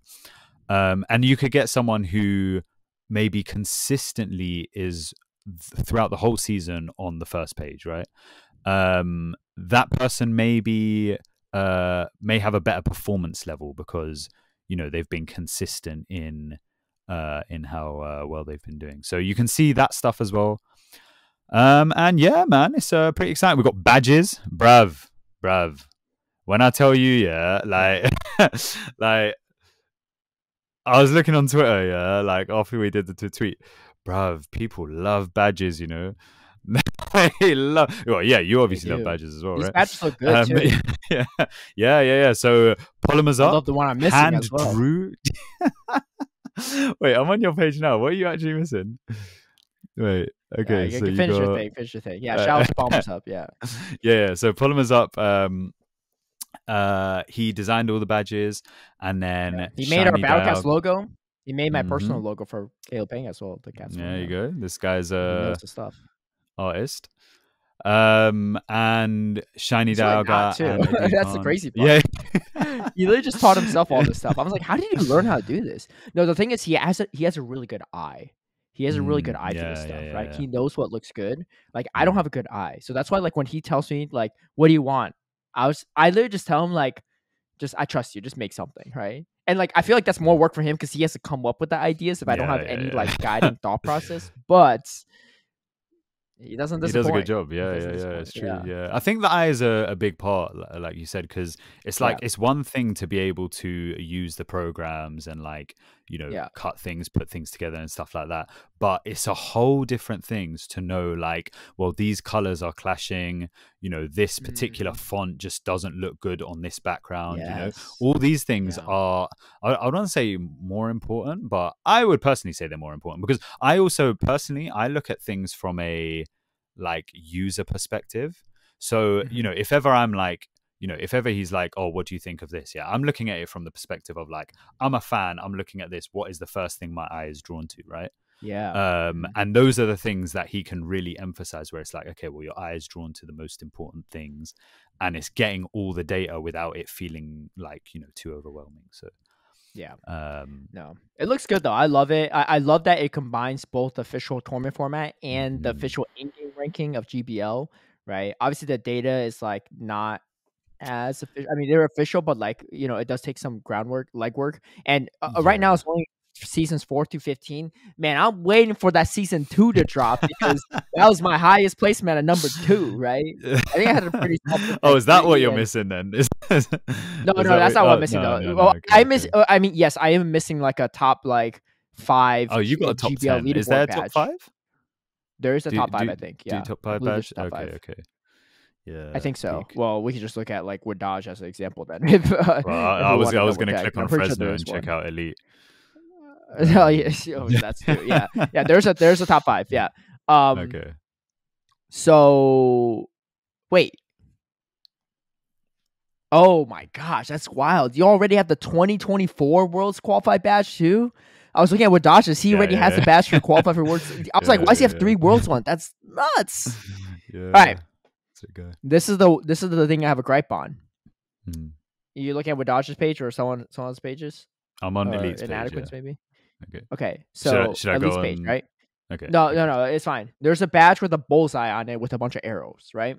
What's that badge? Elite doesn't have this. Yeah. That's the 3 times. Wait, Elite doesn't have it either? No, because it's 3 times top cut. Oh, it's what do you think that badge was? Yeah, that's why it's just a top cut badge. No. What? You think everyone top cut and get that badge? No, bro. Well, I asked Inadequate what it was because I saw on his, and he said it's a top cut badge. And I was like, well, I top cut twice, and I don't have that badge. 3-time top cut, yeah. Oh, you gotta specify that, man. Wait, is that not specified? Yeah, well, he has a bunch of arrows on his. Yeah, I mean, so does Dodge. Wait, when you hover over the badge, it says, doesn't specify. Does it not? Oh, wait, let me just... It just says top cut how many times, but it doesn't say that it has to be 3 top cuts minimum, right? Okay, let's see. So a mind joke is a good. No, it says, look, right? 3 top 8 finishes at play events in a single season. Yeah, because you're not even he finished over 3 times. What do you mean? Wait, a mind joke doesn't even have one. No, wait. Yo. Okay, let's. I think you're bugging, bro. But let me see. What am I bugging on? I don't know what the metric is, but okay. Here, look. You hover. Okay. So a mind joke doesn't have because the arrows change. There's more arrows for every top cut. Because look, a mind joke doesn't have any. A mind joke top cutted twice. He top cutted twice last season. Malmo. Is it top 8 or Liverpool. Is it top? So it depends on the tournament, right? But if it's like, it depends what top cut is, isn't it? So it's either top 8 or top 16. If it's over 128, then it's top 16. But if it's below, then it's top 8. So a mind joke only top cutted twice last season. Wait, okay. But Inadequate's top cutted 5 times. Okay. You only top cutted twice. Yeah. I know he did. Yeah. But it doesn't say. It doesn't say. I'm scrolling over with Dodge. It says 5 top 8 finishes at play events in a single season. Yeah. It doesn't say that you need at least 3. What are you on about, bro? What do you mean? I want a bullseye with 2 arrows in it. What do you mean? You don't get one with 2 arrows. We don't give those out. Why not? How hard is it to throw on 2 arrows? You have like... It's not hard, but then we have to give one for everyone. 5 arrows. Well, yeah, that's 5. Yeah, get 5 and then you can have one. Are there that many more people that top cut twice in one season? Yeah. Well, I mean, look, season. When you go down to twice, yeah, then people are going to be like, yo, but what about me once? I guess they already got that. Okay, but there's a top 8 badge, right? The top 6. I mean, honestly, top cut once, I think that's worthy too. Here's the thing. You got to think about it this way, Anicor. What if Go you're on, in go a on. region? What if you're in a region that only has one tournament? What if you're in like Malaysia? You can only go to your one. You can never get this badge. Yeah, it's unfortunate. say Well, it- yeah. It's not- Yeah, it's unfortunate. Yeah. yeah. Yeah. What happened to equity? That- Right? What happened to That's, quality? hey, bruv, that's on the Pokemon company, isn't it? What That does ain't what does no- Dracobit stand for? What do you mean these badges are from you all? You could That ain't on us. single arrow.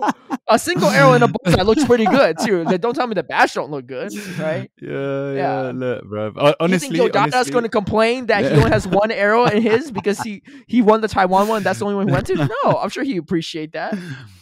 Look. Honestly, But also, it doesn't. I'm a champion the thing of is, more the badge doesn't specify. It does specify, bruv. Are you not hovering over it? Where? Look, I 5 am. top 8 finishes at play events in a single season. Yeah, he has the badge with 5 Yeah. bullseyes on it. Yeah, he I know. doesn't Where have does it specify that you need at least 3? Well, on the badge with 3 bullseyes on it. It says 3. Yeah. Yeah. And so, of course, if you're Nobody me, has you're thinking, 4. well, I'm going to go to my badge and look for the one with 2 on it. What do you mean? Yeah, well, I'm telling you right now, this is information that's not we ain't public. got How would one. people know that you need at least 3 to get this badge? Honestly, I think you're the only person who's brought this up. Yeah. Well, think anyone I'm else the is thinking first. that, though. I'm the first one. Yeah. I won't be the But do you last know one what? after this podcast. I'm not gonna lie. I think Inadequance actually should get. He should get a 5 badge because I think that Worlds should count, and that makes it Lille, Stuttgart, EUIC, Hartford, and Worlds. Yeah, if Because I think doesn't Worlds count, isn't then- top 8. As in, Yeah, it's Ramberto technically top wouldn't. 8 because it's under 128, but I guess it depends on how we think got about it. cut, But like right? personally, I feel like the Oh no, Ramberto only did 2 when it anyway. went That's to not good. when it went to top 32 for Worlds, even though it's not strictly because we're measuring it by like the tournament size, right? But I think because they made Worlds a top 32 day 2, that it should probably count. It should still count.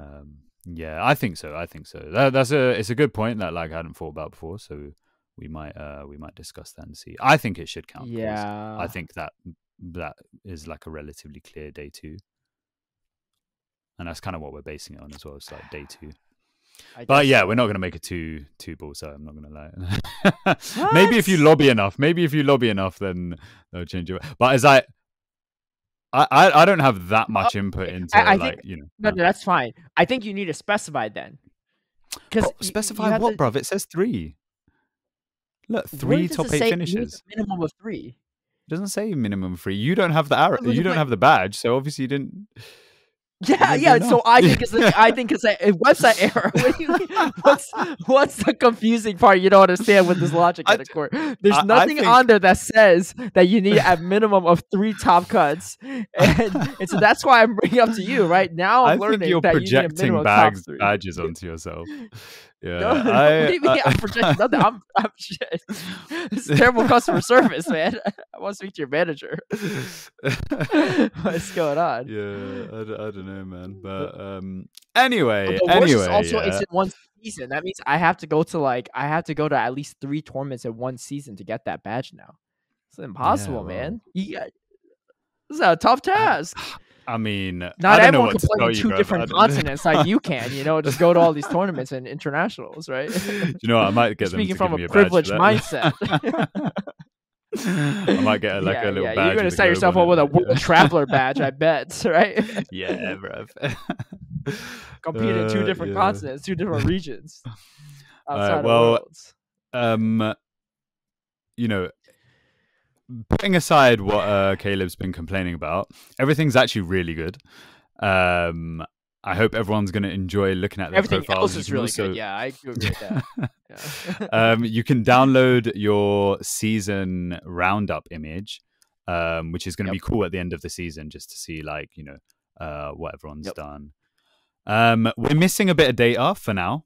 We're working like next couple weeks to fill in some of that. Basically, obviously, like for example, with GBL data, so we've actually got seasons 1 to 3. We'll just be uploading it in like a few days. With the missing play data, highest finish for me. You'll get your top 5 badge. If you if that badge's not on there next week, you better come prepared with some answers, right? before we start recording, you better look me up and see if you need to have Next week's gonna be like an explanation for me already. Yeah, because that's solo gonna be the episode first thing next I bring week. up. Right after. Yeah, he's different now. I need speed of sheet 4 now.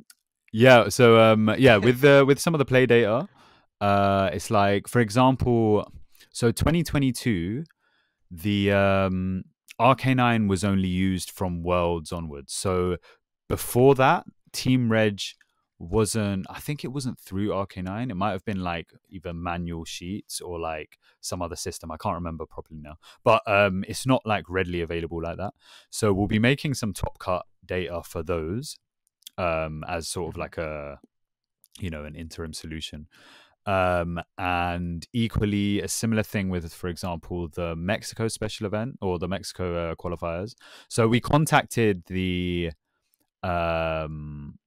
group that was organizing it, but they never got back to us with full team sheets. So that is also going to be a case of we'll do top cut. But what I'm thinking people can do is, once we're done with all the top cut data of the ones that are a bit more difficult to get, if there's any people from those particular communities who want to crowdsource the data, then, if you perform this crowdsourcing, so let's take Mexico City, for example, if you manage to collect up all 256 teams from Mexico City, then we can work on importing that. But for now, the most we can do is top cut without, having a stack of official data, right? So it's as much data as we have, but it's all the data that's available. So it is still pretty comprehensive. And yeah, some of the Asian ones are missing as well. Similar reasons, like the data format's a bit different, so we kind of have to like manually input a lot of these. So yeah. Okay. But yeah, Cool. fun stuff. Very, very fun. I mean, yeah, bro. People love badges. Jokes aside, like I'm not that mad about the badges. Okay. I would like a 2 Bullseye one because hey, making top cut twice. You see that easy, picture of Dexter where you can make it up for me if you can make it up for me if you want to do like a grand finals appearance, right? 2 times grand final or more appearance. I can settle with that. Look how specific he's being with the badges, yeah. Just like thinking of scenarios that occur to him. I'm not ever getting back to that point again. I want right? only Californian regionals badge, yeah. Went to all the Californian regionals. I'm the California Prince. Like, second place is my jam. I only got I can't compete as much, I gotta take what I can get. But no, jokes aside, it's amazing, and I'm laughing at myself right now because I'm looking at my GBL performance, and if only I knew something like this would exist one day, I probably would have tried harder, right? I'm scrolling down the seasons. Like some of these seasons, I am just not trying at all, right? I'm in like the 56th percentile, whereas last season I was in the 6th percentile, right? Like clearly I have the capability to perform better, right? But I was just like screwing around and just like, whatever, like it's GBL. There's no record of this, right? Except for JGN's unofficial sheets, right? And like, shout out to JGN too, right? A lot of data that he tracked for years. I definitely was one of those people that didn't take it seriously. I wasn't like the kind of person who be like, yeah, I want to be on JGN's data sheet for like the longest time on a leaderboard or first place finish every season. Like I remember Waller was a big one, like trying to finish every season on the first page or something, right? And like he was like a big grinder of GBL on that. I just never cared about it.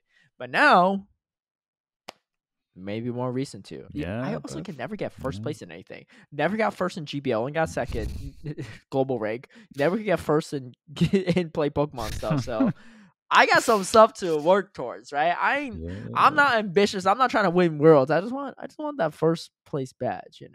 2 first place badges I'm missing. But we'll speak on that too as we get to GBL because that first place badge might be coming sooner than later. I'm just saying. Hey, I gotta look up your player profile now. We're talking about mine. Right? Let's take a look at your badges. Right? Yeah, I'm not super proud of mine, but I know I like that it exists because I'm like, okay, I got work to do. Yeah, I got work to do. Yeah. Where's mine? I like the international badge a lot. That pink one. I just never been able to compete at international. I commentated, which again I'm super grateful for, and I'd rather do that any day. But it's nice to have a. Wait, you got top 16? Oh, OCIC, right? Yeah. You were top 16 OCIC? You never made it on stream? I was on stream, twice. Yeah. Did I commentate your battles? Maybe, I don't know. I haven't actually watched it back. I'm not gonna lie, but maybe because I was playing against Jakobovic in the winners finals, and then I played someone before. What do you mean the winners? Oh! I didn't. Of the I group didn't stage. That one. Okay, yeah. Group stage. Okay. Yeah. Oh, so you got swept. I'm not gonna lie. Like it was a very bad team comp decision for me. I like sent out some dumb ABA. And I was so close, bruv. Do you know how many like backflips and stuff I had to do, to come back from a Medicham into Trevenant? Wait, you ran the same team too? I ran the same team twice, yeah. Oh yeah, we both ran the same team, yeah. So I was literally doing the most just got outplayed, bruv. You know what? It was the worst part, I was so convinced. I was like, myself. Oh, I'm about to turn this around, And this was like game 1, and I did something like I had to like catch an earthquake from his G-Fisk or something like that. Basically, it got down to like it was my Umbreon versus his G-Fisk, I've got like 1 or 2 shields, but he baits me with a rock slide at the beginning of that matchup, and I was like, what kind of soul read is this, what, like, that's such a risky bait, because if that goes through, that's pretty much it. Do you know what I mean? Like, if I let that bait go, that's it. That's my game, Yeah. But I shielded it, obviously, and then it was his game. I was like, insane. You made his end stat move. Better, Bruv, Could have been the second person to take a point off of it. Yeah. But I mean, again, you know, like, you could have been the only OCIC champion in the world. You ran the same team too, right? Like, you could have. That could have been you. Yeah. Wait, so that was the game that was on stream. What was the other one? Yeah, the other game was, I think, one match before that, and it was like, I think like the winners semi or something like that. Yeah, I think so. I don't think I commented that one because there's a Bastion on that one, and I probably would have pointed that out. Yeah, I think honestly, I was pretty lucky in that last game, to be honest. They game 3, dude, you faced 2 different Bastion players in the tournament. Yeah, I know, Yeah, they did a I switch, you switch on game 3, and they kind of messed up themselves. Gotcha. I'm gonna watch that back. That's what I know I'm gonna do later. Oh man, bit of I'm not even gonna give context. I need to stop doing that. But it's, you know what, it's nice to see, because it's like, I wanna get more badges, and also same with GBL. Like, I have 0 GBL data because I never really. Yeah, you literally have 0 GBL badges. Wait, have you never been on the leaderboard? Wait, you've never been on the leaderboard ever? This man signed up to be a legend bet against me. He's never on the leaderboard. Yo, talk about ambitious. Yeah, bro. Hey, you know what? Ambitious. Honestly, I tell you what. Yeah. When I'm about to lose another co-host. You know what? When I'm setting these things, I'm like I said, I got a lot of belief, but also I'm thinking about the other side, So obviously, you know, what's the worst case scenario? The worst case scenario. Oh no, I have to eat the chip. But no, it's a crisp. It's a crisp. I have to eat the crisp. Hey, I rate that. Yeah, well done. You're learning. But I've also been kind of like forced to, you know, like, keep up my playing ability and not get lazy. So in my opinion, that's still a win. So, you know, I don't mind that, you know. I'm glad you think of that way. You know, we can keep these competitions up, right? I'm glad you think of it that way. Hey, you know what? If I lose this legend bet, but win Brisbane, I'd take that.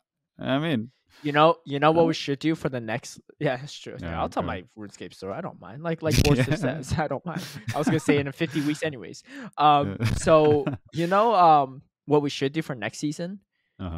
Next season, when we do a legend bet, the loser should have like a recurring punishment for every subsequent week they can't hit the legend. To really put the gas foot on, because I think that was the problem when me and Speedy made a bet. Once I hit legend, he was like just chilling. I feel like he was hitting legend on the last day possible for like 2-3 seasons in a row, right? He kept like, I would tune in the stream. He's like, oh, hitting legend on the last day. I'm like, how are you always hitting legend on the last day, right? But he's just chilling, right? He's laid back. He's like, whatever, the race is over. I'm just gonna, you know, cut my losses, right? Short, whatever, or not even that. Just you know what? I'm down for that. For the same reason. Yeah.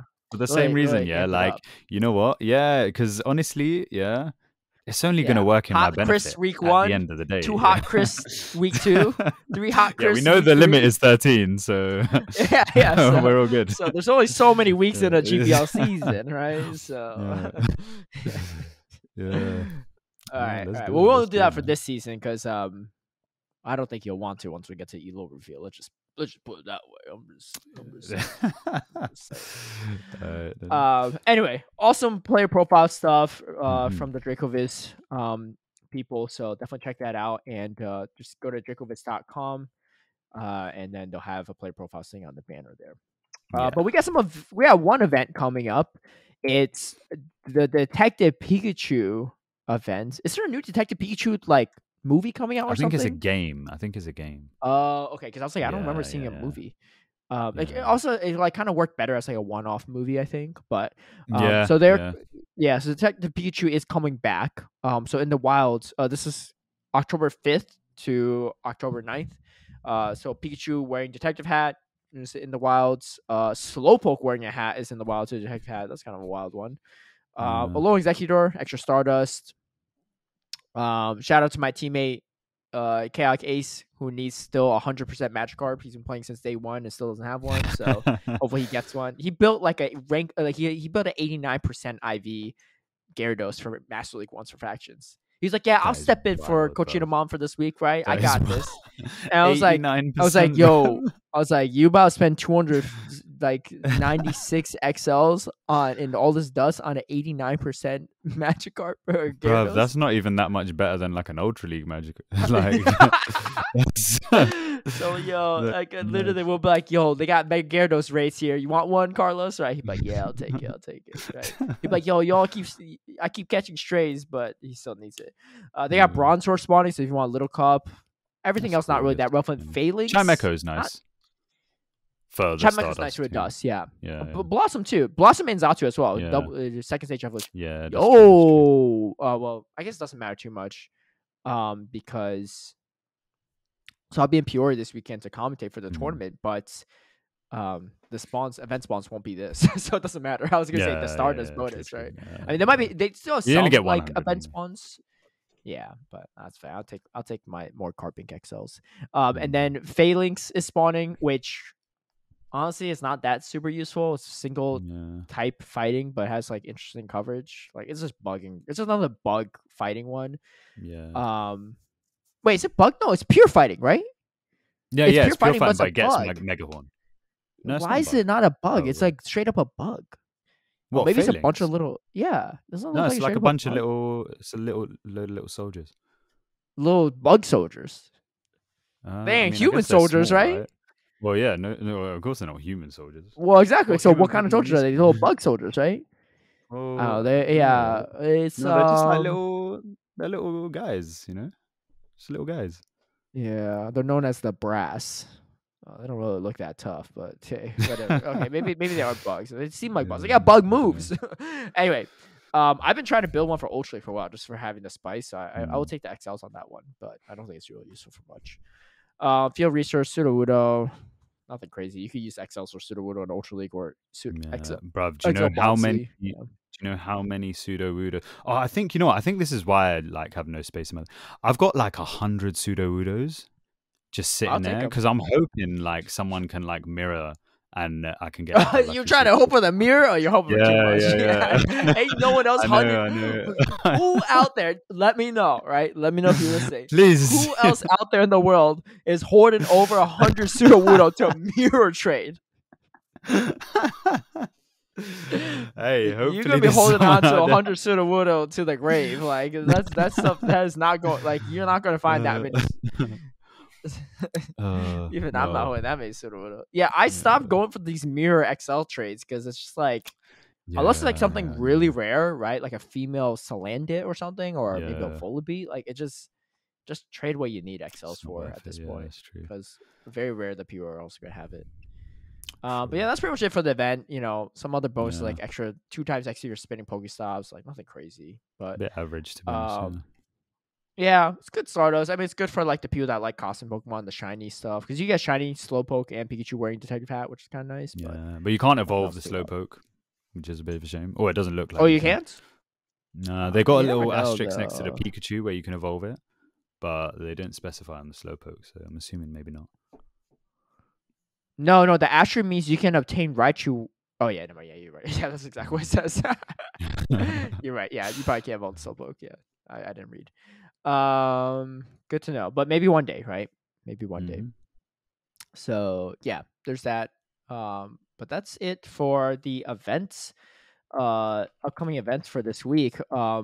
We also have a recent thing that's been going around the market. The Van Gogh Pikachu. Anicor wanted to talk about this, so take it away. I'm not gonna lie, it was originally a joke, but like, you know what? Oh, I didn't know. I put it in the agenda. How would I know it's a joke? He said, bro, we gotta talk about that Van Gogh Pikachu. I was like, you got it. I'll put it on the agenda.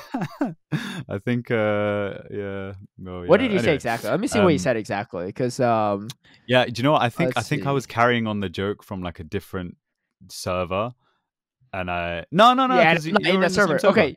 Yeah, you said well, I might not. I probably wasn't. Well, I didn't read into it. Like that's like a 5-layer joke. Oh, right. Like, I'm not on the same layer as you. Even if I saw it, I don't know. You carry on. You said you said I have many views on Van Gogh, and the love is blind Donnie. I don't even know what the reference is. Oh my days. You know what? Nah, you know. Okay, I'm not gonna lie, yeah, bro. This was. Wait, did I send this to you by DM? You did, yeah. Yeah. Oh, okay. Yeah. Okay. Technically, it's true. What's yeah, but I'm not gonna lie. This was after the wedding. Yeah, it was like 3 a.m. So let's just say you're drunk texting me now. I see how it is. Look, it's an honor, but like of all the people and things you could be drunk texting, like this is not what I thought. But for me, it was like 7 p.m. So I was like, oh, no big deal, right? Yeah. But I didn't even think about it. That said, though, you know what? While we're on the topic, yeah, let me just let's do a bit of a Pokemon expansion. Yeah. Okay. So Van Gogh Pikachu. Yeah. You know, some of you guys may have seen it. You got a free promo it's on the screen card right now for the YouTube listeners. Yeah, so you got a free promo card for all the any order you made from the Pokemon Center, or if you were in Amsterdam and you were at the Van Gogh Museum. I don't know if it's. I'm just gonna say go museum. Then you could also get it from there. Now, bruv, I saw videos of bad people just scrambling, and like it was a battlefield out there. Yeah, and you know what the thing is so. You know, in another past life, I used to be a personal shopper, and I would see people do similar things. What kind of like? I swear, you've had like so many like different jobs. Literally, yeah. That's but you're not even that old. You're younger than me. Yeah. I know, yeah. I've just done loads of things. But yeah. So basically, I used to see this like quite a lot, right? And there would often be you know, a lot of people who were, you know, genuinely interested in the product would often complain and be like, you know, this is really unfair. People are like buying it to sell it, you know, give it to the people who actually want it. Now, obviously, I understand that sentiment, but I feel like there's an extra layer which I personally would like people to understand. Because I think it gives like a bit of balanced perspective and it kind of applies to other things in life, right? But I think the fault is not necessarily on the people who are going to buy and sell these, but rather the organizers who are allowing it so that these people can buy 9 or 10 or 15, right? Because they can very easily make a one per person sort of restriction, right? They do that. They did that at all the world's Pokemon centers where they had, you know, like a 1 per person restriction. And, you know, that way you can curb these kinds of things a bit better, right?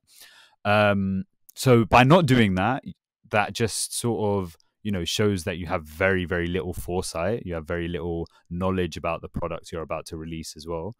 And also it's like, you know what? Can you blame the people who are trying to make some money out of it? Because honestly, if you saw £500 on the floor outside, you're going to pick it up. Do you know what I mean? Innit? Yeah, really and truly.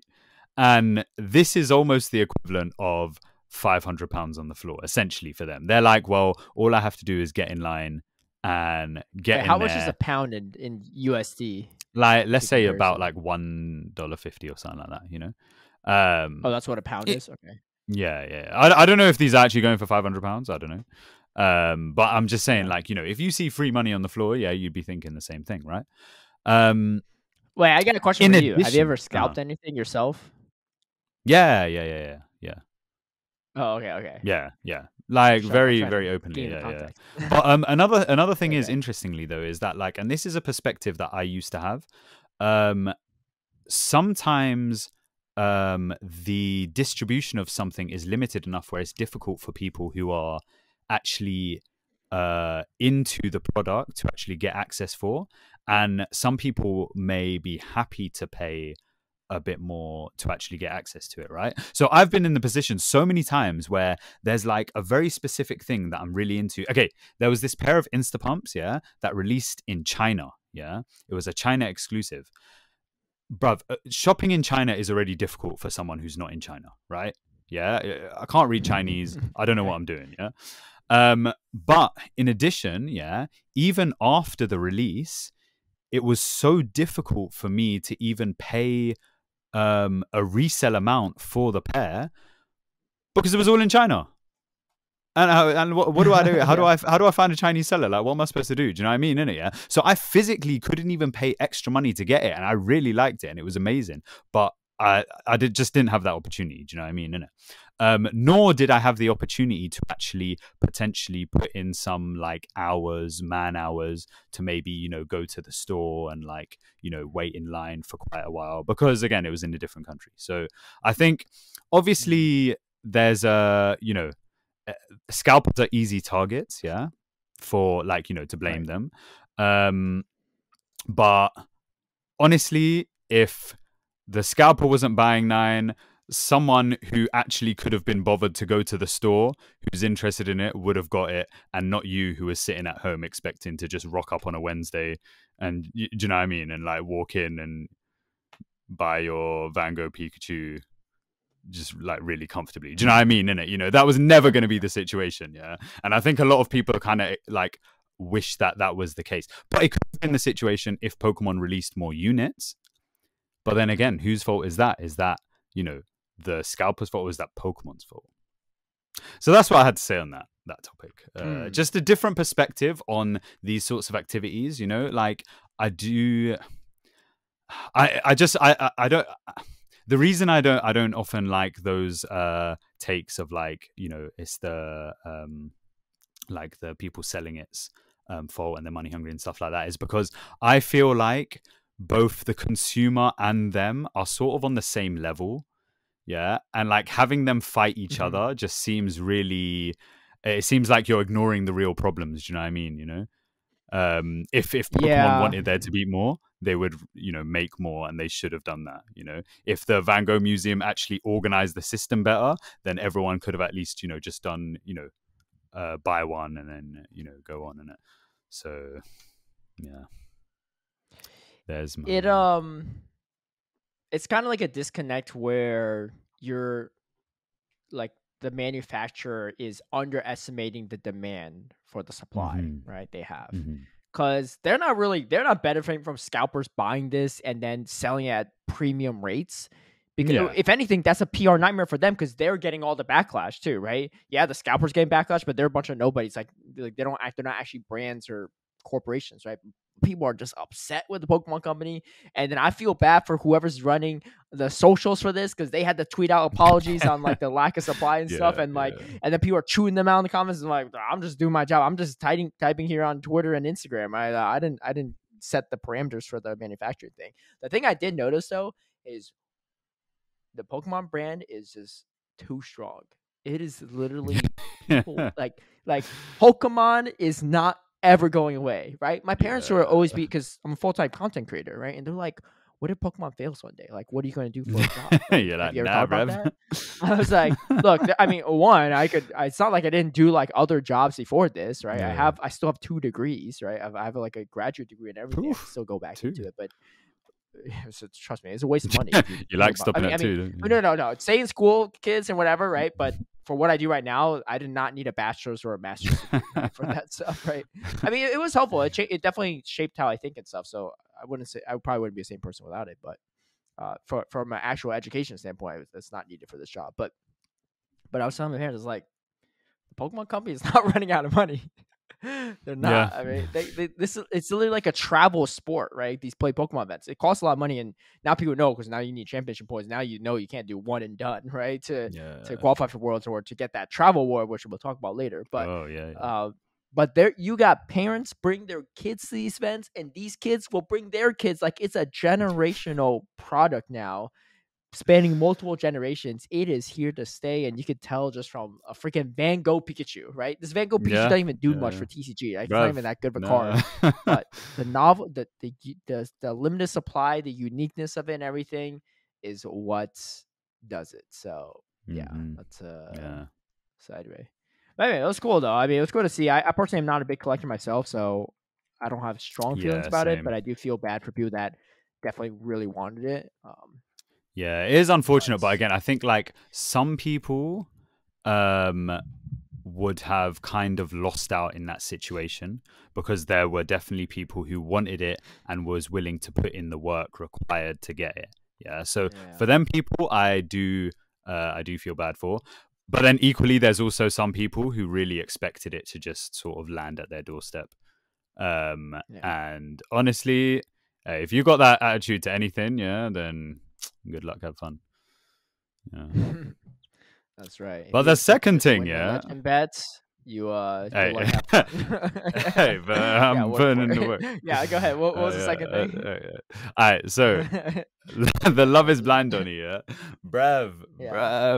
So I see this tweet, early in the week, and it's this one VGC player, and he's taking a little screenshot of a description of a Love is Blind episode, and it's talking about like a professional Pokemon player, and he's like, "Oh, I can relate to that," and I was like, "Yo, that's Love is Blind's a Netflix show. I watch every episode, by the way. Oh, do you actually? Do you? Yeah. No, I just watched one episode. This season particularly is so entertaining. It's so good. It's terrible relationships. Honestly, the more you watch it, the more you realize love is not blind. They're proving the opposite point. Like a lot of these couples that get married, like get divorced within a year.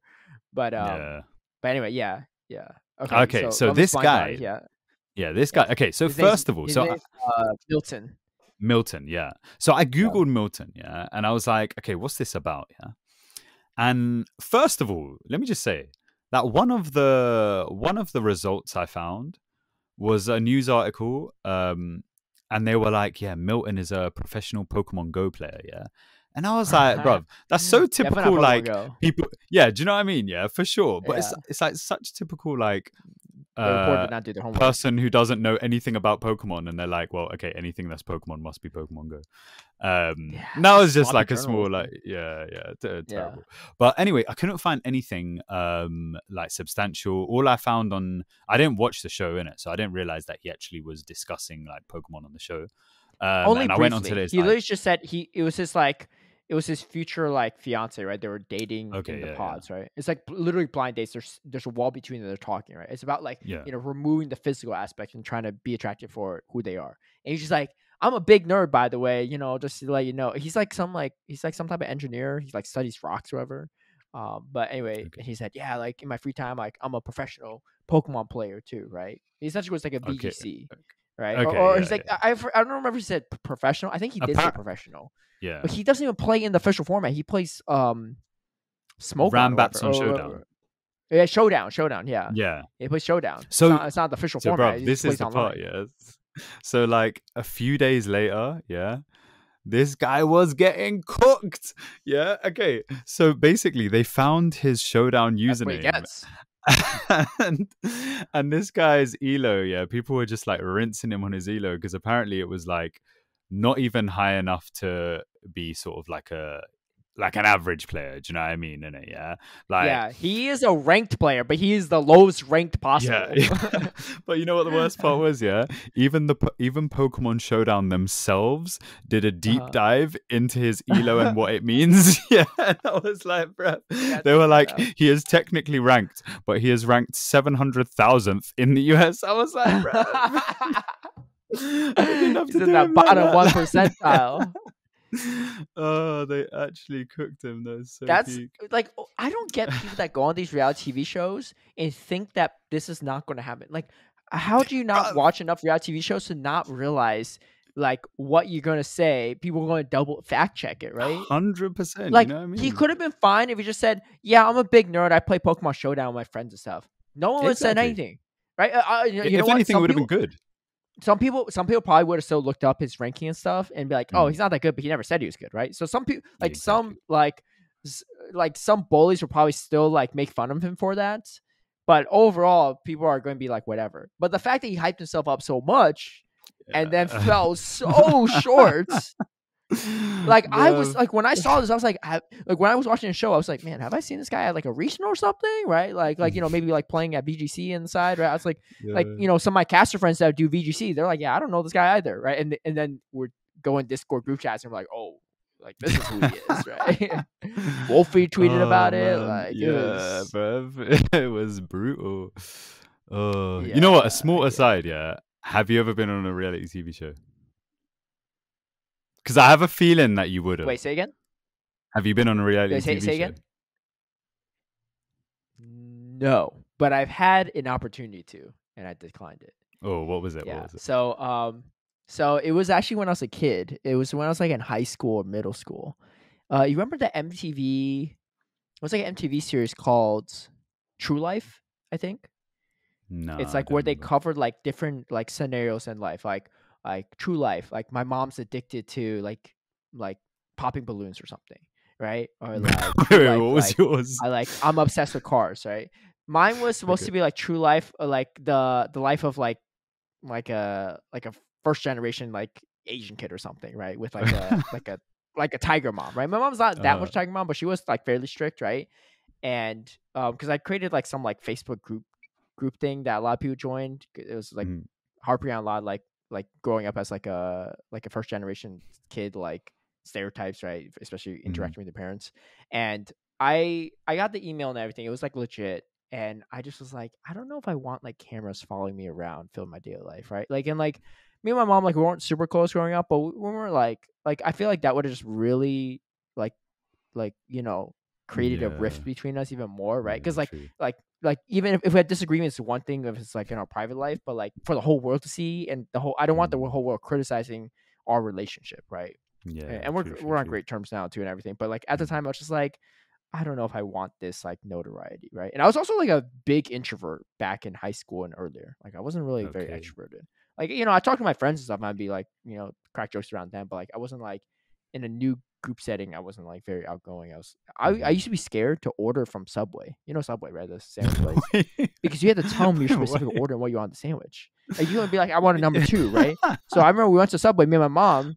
This is like when I was like elementary or middle school, right? My mom was like, tell them what you want. I was like, but can you just tell them? She's like, I don't know what you want in your sandwich, right? Like there's a whole bunch of things. I was like, let's just go to McDonald's then, right? Just give me the fish fillet, right? Like, well, what did you tell him at McDonald's then? If you couldn't tell him what you want? Well, it's easy because if I told at McDonald's, I just told my mom like get me a number 2, right? Because she could get her order and I get mine. Right? She was like, I'll take a number 2, number 5, right? Or whatever. But at Subway, you have to say your specific order. My mom, I'm gonna be like, yo, lettuce, and my mom say lettuce and tomatoes. Like she's not gonna do all that, right? Yeah. Anyway, so that was the only one, and then so speaking of Love Is Blind, this is actually pretty funny. So I actually started watching it back in the pandemic when the first season came out. It was actually based in Atlanta, which is where I was living at the time, and my ex, the person, my significant other at the time that I was dating, she wanted to watch it. And I wasn't really big into a lot of reality TV shows. I was like, whatever. What else are we gonna do during pandemic, right? Like we can't go anywhere. So let's watch it. And I think like she was watching it, and then I can't remember if I started watching it or it was in the background, and then I just like lurked over, and I was like, wait, this is kind of good, right? But anyway, ever since then, ever since 2020, I've been watching like every season, right? And but when I moved to LA a year ago, they had an application for people that are interested in the show specifically for LA. And one of my friends that also watched the show, she sent to me, she's like, you should apply to this. And I looked, and it was a legit application. It was super long. It was like 50, 60 questions. It was like 100 questions. Like, you drop your social media, what are you looking for, why you want to get there, all the stuff, right? What are you into, everything. And I was just like, I can't do it. So I passed up on that. I mean, Bro, I could have you would have applied. showed up. I might have had it. it. Yeah. Right. Imagine that. Yeah, I mean, Pokemon Go community is pretty small. I feel like I don't even have to say nothing for people to recognize me, right? For PvP purposes, at least, right? Yeah. If I may not show, I would have definitely blown up, right? Because these people, they literally go on the show, and if they make it to like the proposal area, even if they don't get married in the end, they leave and they get like sponsorship deals. Like they just quit their full-time corporate jobs and they'll make 6 figures off of sponsorships. Like if they play their cards right. I don't like me personally. Like I wouldn't do it just for the money. Like that's just not right. Like I wouldn't do it for that. But I just don't believe in the process that I'll meet like the love of my life, like through a wall, right? Like it's not even about like the physical appearance so much for me. It's more so like everyone's putting on a good face. So the situation of the show, we're so off topic about it, but the situation of the show is you show up, right? There's like. It's like, let's just say it's like 20 men and 20 women or something like that. I don't know. And then they have different like living quarters, right? All the guys live together, all the women live together, and they go on dates, right? They go on like speed dates. They'll date like literally everyone on the other side, right? They'll like hop room to room, like kind of like speed dating, blind dating kind of thing. And they have up to 10 days max. If they don't find a connection with anyone after a few days, they better just leave early, right? Like I'm not really connecting with any of these girls. They're not connecting with me, like whatever, right? If let's say like you're connecting with someone, right? And be like, yo, I want to go on a second date with Jessica, right? And Jessica also wants to go on a second date with you. Then next thing you know, next day you both are in the same room again, right? You tell the producers who we want to go date with, and they'll send with little snacks in the rooms or like like whatever. Wait, so what happens if you're like, I want to go with Jessica, and she doesn't say I want to go with you? What happens when you go into the room? Well, the producer probably just like, no, she's not interested, and you're okay. Yeah, they won't. They'll save you from going to the room for the most part. But you have they're in there for 10 days max. Within 10 days, you either leave or you got to propose to someone or get proposed to, right? Yeah. Never seen them, right? They give you a budget for ring empty, you go ring shopping, whatever, right? But you never seen them. Entire proposal, bro. Proposal. Once they say yes to proposal, there's like a walkway that they open doors and you meet for the first time. Now, sometimes these people are like, you're the love of my life. They're already saying I love you and proposing, right? They're like, excited. They're making out with each other. They're like, damn, like you look good, right? And then there's, of course, a lot of other times where they're like, damn, this guy's not my type at all, right? And you could tell what do they do? The moment starts, right? They'll like still give a little peck, like a kiss, peck, whatever, but you could definitely tell from the body language that some people are not into, right? Some are, right? They're like grabbing the butt already and like really like going in there, right? Picking them up, like, I can't wait to see you again, blah, blah, right? And there's others where like they're not really getting along that well, but they still propose. And then the moment like this guy sees, like this happened a previous season ago, he sees her, they're so different in beliefs, right? Completely different. She's like super religious. He's not at all, right? He's like, what? They didn't discuss any of that stuff before. They did, but he thought he could make it work. I don't know. But there's just so many signs that they shouldn't happen. He sees her. He's like, wow, she's so beautiful. Like, I'll do anything, right? He even ate meat for her, even though he's like vegetarian, right? He like ate a piece of steak. I'm like, what? Like, the fact that she even like proposed that to compromise his like own like values on that. She's like, you should eat the steak anyway, right?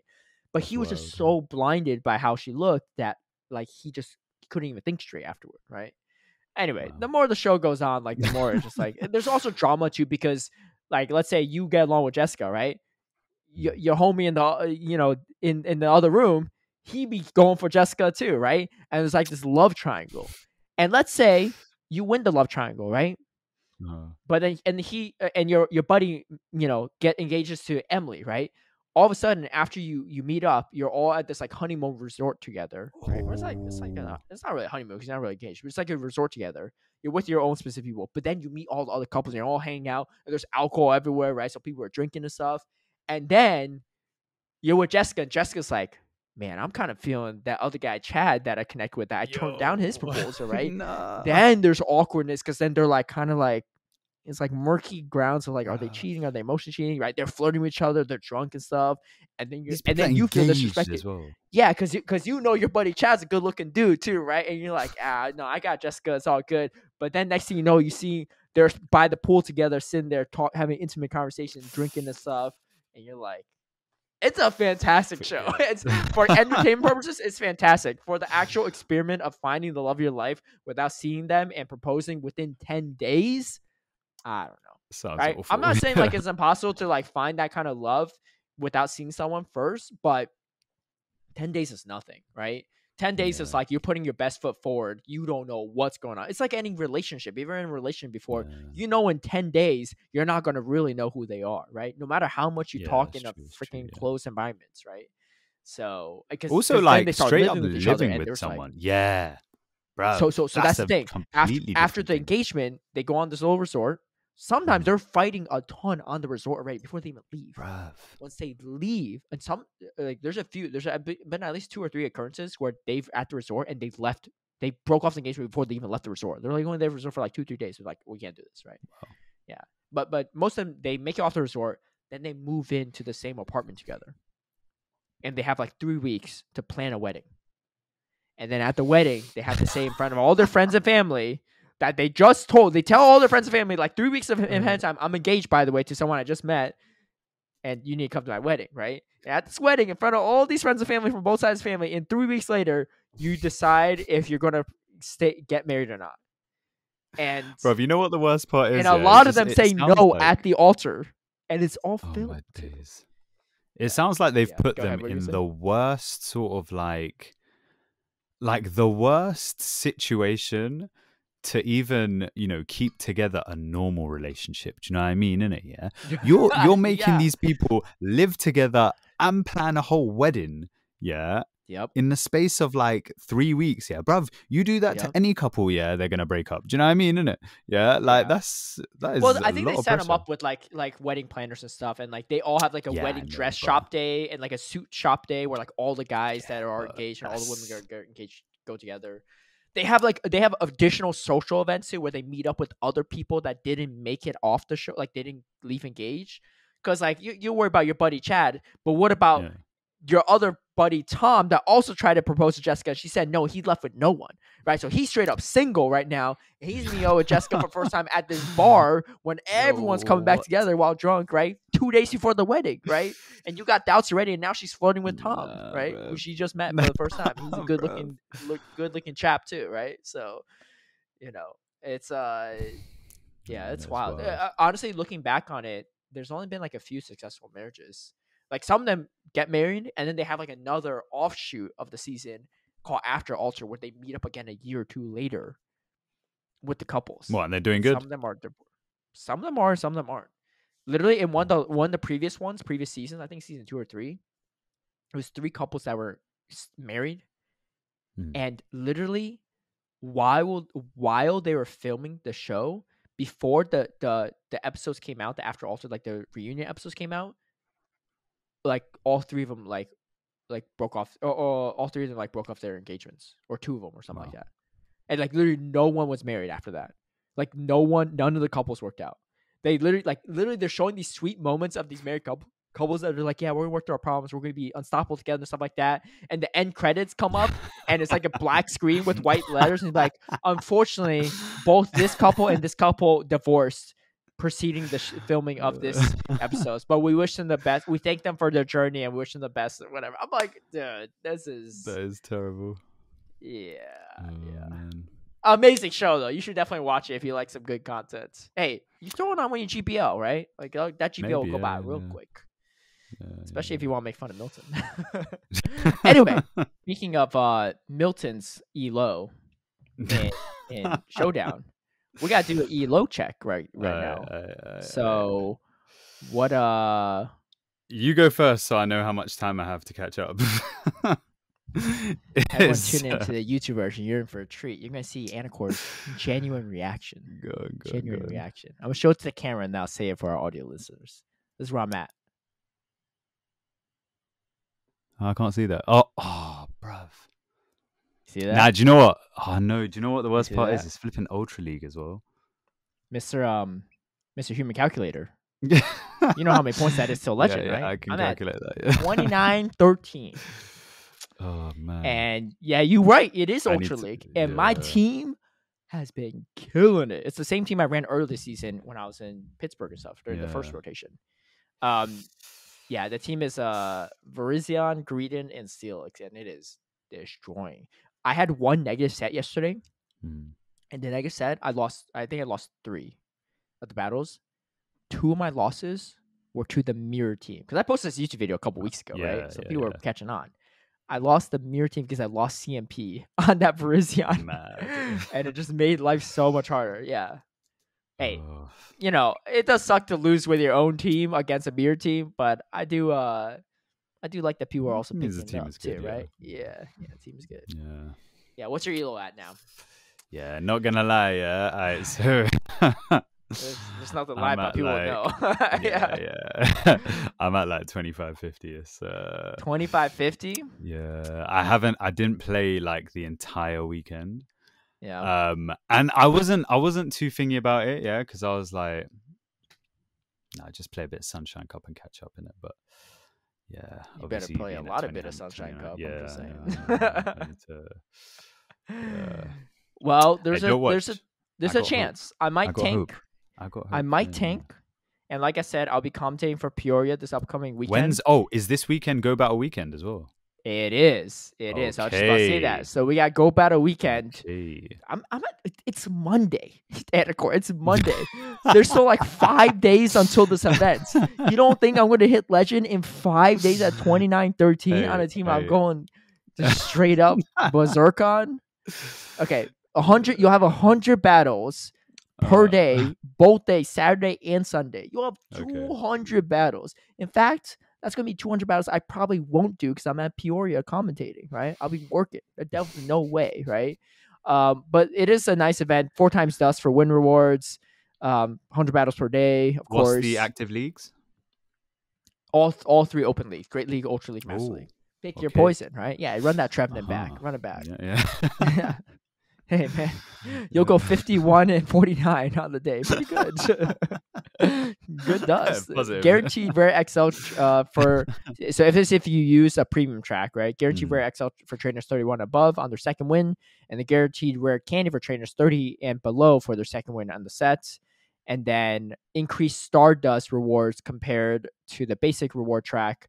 And then the order of premium track rewards will be rearranged. I don't know what that means, but anyway, so if you want to grind rare XL candies, if you're over level 31, not a bad way to do it. I think it's kind of pricey, but it's not a bad way to do it. Yeah, I guess some people might tank too. They might just like win twice and lose the next 3 to make it easier so that they ensure that they keep winning too. So it'd be terrible if you spend a premium raid pass and you don't even win like the rare candy, right? Yeah. So,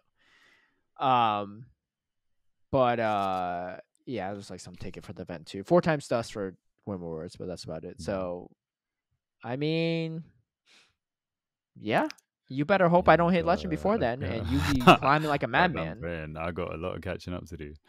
You do. Like I said, I got hope, bruv. I got hope. Yeah, that's all you have at this point. You better hope my Wi-Fi and internet and phone breaks in the next couple of days. Hey, I'm already making calls. Yeah. So we shall see how that goes. We'll see how that goes. You know what? If we'll probably have a definitive answer next episode. Next couple we'll days. Have a definitive answer next episode. Yeah. All right, yeah. Cool. Yeah, you could definitely climb 500 points by next episode. That is very doable. I can. I didn't realize when I made the bet though. I'm talking to Anicor, the guy that's never even made it on the GBL leaderboard once in his life. I'm like, my guy. Yeah. If you told me that and you told me you catch your Pokemon once every 3 hours, like, man, I would have really would have amped up these punishments, right? I thought like there's a chance I was going to do that. I don't know what I was in for, right? Oh, man. So you got, you did you approached the strategy the wrong way, right? You oversold your qualifications. I feel like you told me like I have come back to London, I'll be waking up early, train the body, and then I'm ready to train the mind. I'll be ready to go. Right, you're gonna be busy commentating stuff. I'm gonna be fresh, right? I got this amazing bed and everything, right? I'm gonna be dialed in this bed, right? I'm gonna be the one to give you your first loss on this podcast in months, right? And you know what my reaction was? Damn. He might be committed. And so you know what? My reaction wasn't like, oh, I might just lose then. No, I was like, I gotta pick it up, right? I'm gonna catch as much as I can at Pittsburgh, right? I'm gonna grind every GBL set. I think I maybe missed like 1 or 2 sets this season, but I've been hitting almost every set consistently, right? I'm barely sleeping in Pittsburgh because I'm GBLing till the dawn. Do you know what? Sometimes, you have to commit to manifestation, Yeah. And then sometimes you don't. Hey, you know like what? I always told Speediest Chief too. There's always next season. bruv, you don't even understand. Yeah, if I don't make it this season, yeah, it's over for you next season. Yeah, like the revenge arc is strong. Yeah, yes. It's gonna be a multi-episode series, I guess. Everyone listening there is shaking in their boots, right? For me, they're like, "Oh, I bet everyone listening is like, oh, Caleb's screwed now. Just he waits." You sound like some cartoon villain, bro. Hey, let's clarify too. The Brisbane or like finishing first place at regional, that's not a real bet, right? That's not a bet thing. That's just how I share the story. I don't actually doubt that you can't win a regional. I think you might have a chance, especially if you go to Australia, right? I mean, no hate on the Australians, but there's just less people, right? Like you can finish a tournament one day, right? There's just less variance. There's less battles, right? You just gotta be Yakovovich, right? And not shield the. You gotta be Yakovovich. You gotta be Valiant Vish. You gotta be Fish Out Heater. You gotta be Avrib. Actually, there are some pretty solid battlers too there that just never made it to Worlds too. Like Ace Trainer. Yeah. He's insane. Yeah. He's someone that has hit the GBL leaderboards too. His Dracoviz profile is probably pretty sick. Yeah. I'm gonna take a look at that one. But yeah. So speaking of play Pokemon tournaments and stuff, we got the T for this week. Not really a big T, but it is an update. So speaking of, what are you sipping on? That was the tea. Oh, that was the tea? You're holding it like a cigarette. I was just like confused, right? Like a little, okay. I only saw this part. It looked like you're holding like a little, like a little joint. A little vape. Like, is that legal in UK? Is it? No, I don't think it is. No. Anyway, not promoting drugs or anything. I'm just confused by Anicor's movements. So speaking of the handbook and stuff updates, we have another update, and this actually came up earlier last week. We have the championship points required, or sorry, not championship points. We have worlds invite and like travel award and like what do you call it, and travel stipend stuff. Yeah. So the ratings are the same. I don't like. There's something like other website. I forgot what it was. It was like Spanish version or something, or some part of the website that said like you need 100 less championship points. But no, for sure it is 500 for US and Canada, 400 for Europe, 300 for Latin America, 300 for Oceania. Well, have they changed it on the foreign websites as well? I didn't check the foreign websites, but I'm pretty sure this is still like the official language. Yeah, I think there might be a typo on the translated foreign websites. I don't know.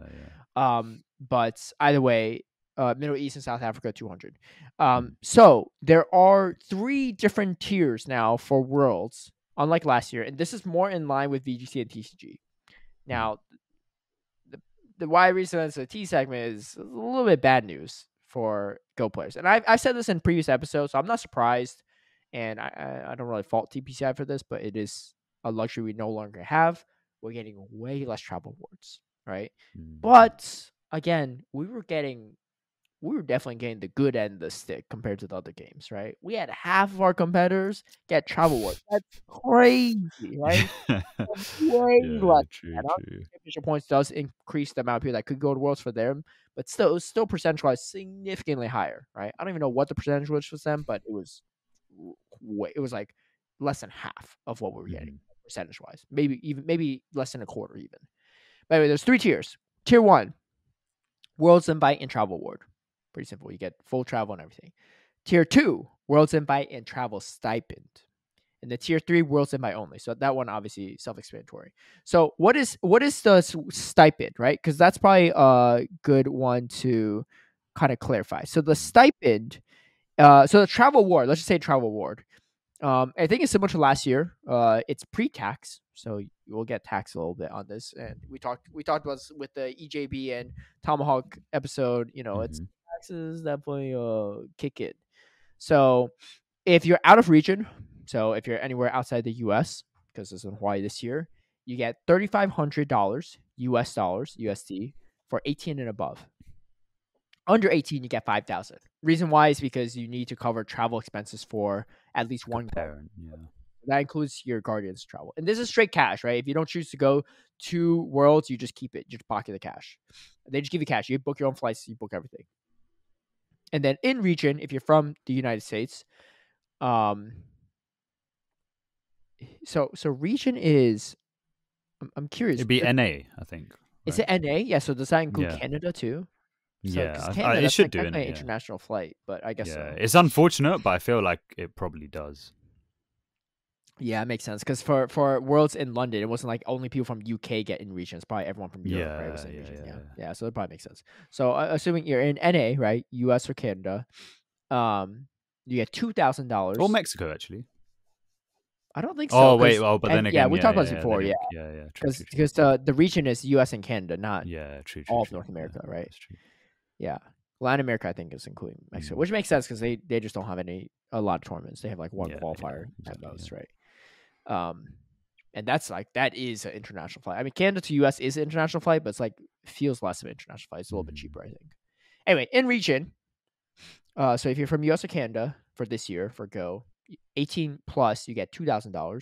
This is not even just Go, VGC and TG as well. And then if you're under 18, you get 2,500. So that's that. That's a full-on travel award. Now the travel stipend is different. Players who qualify for travel stipend are eligible to receive 1,000 USD pre-tax paid after event. This is not by region or anything. It's just straight up 1,000. You get paid after event, and it's subject to attendance and completing at least one round of play in tournament. So you can't just be like, it's not like they give you straight cash right away. They give it to you afterward, but only if you go, right? If you choose not to go to Worlds, it's not going to give you this $1,000, right? So you have to book everything in advance anyway. You get the $1,000 to help like soften the expense costs afterward. We have to go. So obviously not as good as travel award, but the travel award is paid before. Yeah, I mean travel award is much harder to get. So now that we know the difference between travel award and travel stipend, the travel stipend is obviously not as great, especially if you're out of region. It's going to cost more anyway. So the $1,000 is not going to go as far, especially if you're getting taxed. One key important thing to note, I don't know why, but players from South Africa are not eligible for travel awards and travel stipends. I don't know why. It's a little unfortunate. I think it doesn't affect our player base a ton, but there are definitely players from South Africa that play the game. So, some of them, something to worry about. Yeah. So there just aren't even travel stuff for Middle East and South Africa for whatever reason. But I don't know why. I'm wondering if they're kind of implying that they're getting an event by just even listing them here. So you think so? Unless they're just planning to roll out locals to them and that's it. So maybe that's. I don't know. It could be like a region stipulation thing. I don't know, but yeah, I can't speak on that. So here's how it lays out. Right, there's only a set amount of people that win travel awards and travel stipends from each region. So you're in direct competition for championship points with other people from your region, right? And that's it, just from your region. So that's very important to know because there's a leaderboard by region. You can sort by region or globally, and sorting by region is going to be the most key factor. Because the thing is, like, if it's 500 championship points, if you get it, great. If you don't get it, like, whatever. You're not fighting for no travel award or anything, right? Yeah. So the 500 championship points are like the bare minimum to even be in contention for any of this stuff, obviously, right? No one's going to, like, anyway.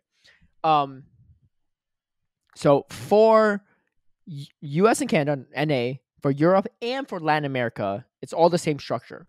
The first through the 8th place players in championship points at the end of the season get guaranteed travel award.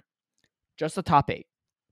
So a sizable difference from last year, right? Last year we had over 130 something competitors qualify and half of them got it. So over like 60 something people, over 65 people got travel awards. Like straight cash, right? So there would about 50 people. Why? You like take away like the Japanese players. Oh. And then everyone else. Did they not get any type of travel award? What was their thing? I don't know, but I assume just. I mean, it was in region, so it wasn't as bad. But they should have got something, right? Some type of. I don't travel. know if they would have given everything to all 20. Yeah. That's a lot. So.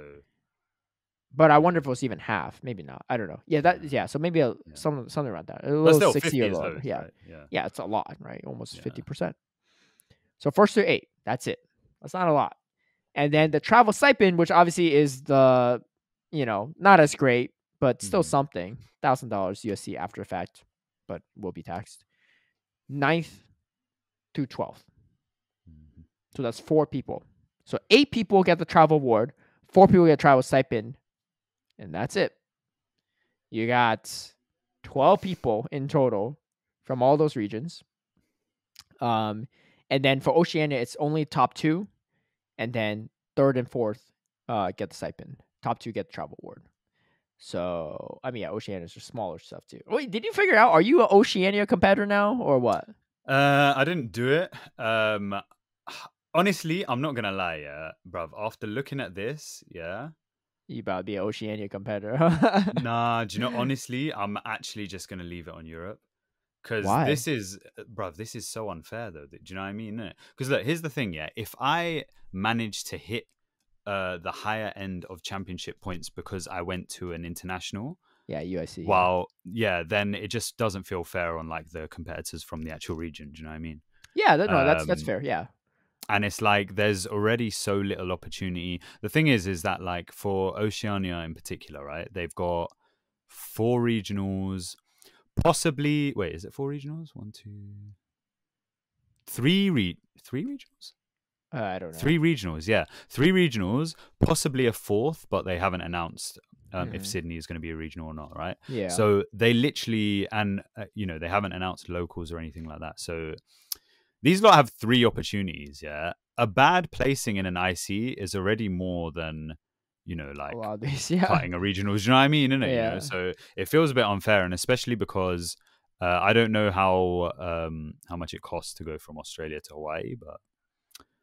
I don't know. It could be a trip. Australia's pretty far by itself. So do you know what I mean?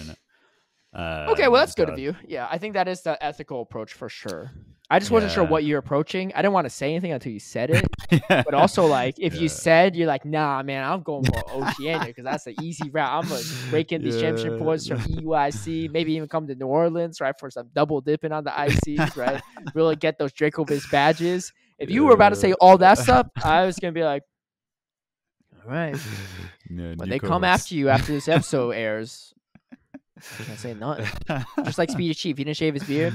You reap the consequences. They're coming after you. I can't say nothing, right? I can't stop. Now, do you know what? Yeah, like obviously, I'm still trying to qualify for Worlds, and the lower CP bar for qualification would have been cool, but it is what it is, yeah. But money wise, again, I don't mind working for, working to earn my plane ticket, right? As in, doing like work for money, right? Yeah. But there may be people who are not in the situation to be able to do so or something like that. So I don't want to rob their opportunity for that. Do you know what I mean? That's a good approach. Yeah. I mean, what you really need to work for is that world invitation too. You gotta work on the championship points, right? You can work real hard to be a spectator too, but like that's guaranteed if you get a spectator spot. But you gotta. Also, Hawaii's not a big place, so their spectator tickets might be pretty limited as well on that one, that front too, just like Japan. So, yeah, that can't be too hard to navigate though. Yeah, I mean, you're connected, right? Like 1,000 people. I'm sure someone will give you a ticket for that, right? But yeah, so that's that. So what is that total? So that wait. You want to even leave this? Calculator? Yeah. How many? The human calculator. Let's see. So, put the phone down. Right? How many worlds invites in total? Yeah. Okay. Worlds invites in total. That's something else to calculate. But okay, so travel awards. Well, no, because then I have to count how many regionals there are. No, I misphrased it. I meant travel award. That's what I meant. Okay, so travel awards. Yeah, travel. There are 26. Yeah, okay. And stipends. There are 14. It's 14, right? I'm not even looking at the screen. Going from the calculator up there. Yeah. So there you go. The not so quick maths. Yeah, did it. That was yeah, the, yeah, that was the point. yeah. But So yeah, we have a lot huge, less. like Yeah. half the amount Yeah. of travel awards. Yeah, and then the stipends. The thing is with the stipends, right? It's like you still kind of have to afford to go there in the first place because you're not getting this money initially. You're getting it afterwards. So if you can't afford to actually go, then it's a bit pointless. Obviously, it's nice, yeah, but like arguably a bit. Because you know what the other thing is as well, right? Is that like, well, if it was just a case of like recouping your money back after the event, you can sell your competitor pack. You can, like buy stuff from the Pokemon Center and sell it. Do you know what I mean? For $500, right? Like, don't sell it for $5. Yeah. You can sell it for a good price. Yeah. Yeah, and it won't be taxed. Yeah. Yeah, and this is the other thing as well. Like, I mean, again, I don't know if there's a way of getting past the tax depending on what country you're from. Yeah, like I feel like there is a way, but I feel like it might involve knowledge of, I don't know, like law or the tax system or something like that. I don't know in it, but with the standard tax, yeah, $1,000 is not a lot of money, bro. Yeah, it is like, because how much they tax in, like almost a third, so you're getting like maybe about $650 at the end of it. And I think it's like roughly a third tax because I think that's generally what the pattern's been. So $650, yeah, in pounds, that's maybe like £400 or £500. That's going to get you half the way to Hawaii. The thing is, like, you're spending a lot of money traveling to these different tournaments to get the championship points. Yeah. So the real question right now that we know the standard is, if you're ready to qualify for Worlds, right? Like Z's Wireless, right? For example, are you going to continue traveling to these tournaments to try to get the travel award, or is it going to be just cheaper just to go straight there? I know he already bought his ticket for Toronto, so he's already committed to that one. Yeah. But I mean, the thing is, if you do well, right? If you're like someone like Wadaj or like Hot Pocket or whatever, if you're doing well, consistently top gutting, you're probably gonna make a lot of the money back from your travels just by winning, right? So maybe it's worth it, right? Because for him, it's like he's getting more money on top. I mean, I know Wadaj was already playing again the most championship points in the world, which he probably on his way, but I'm not gonna lie, you don't know about these Arizona tournaments, man. Wadaj better have some locals. That's what I'm saying. Yeah, true.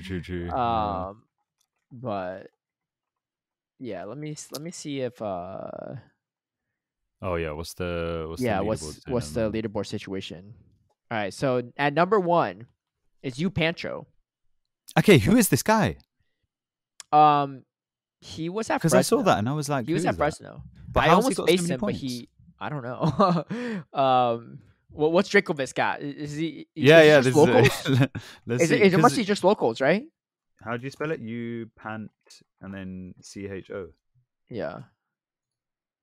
It's just locals, so right? This guy, he was at Fresno last year. So many. He went to Pittsburgh last year.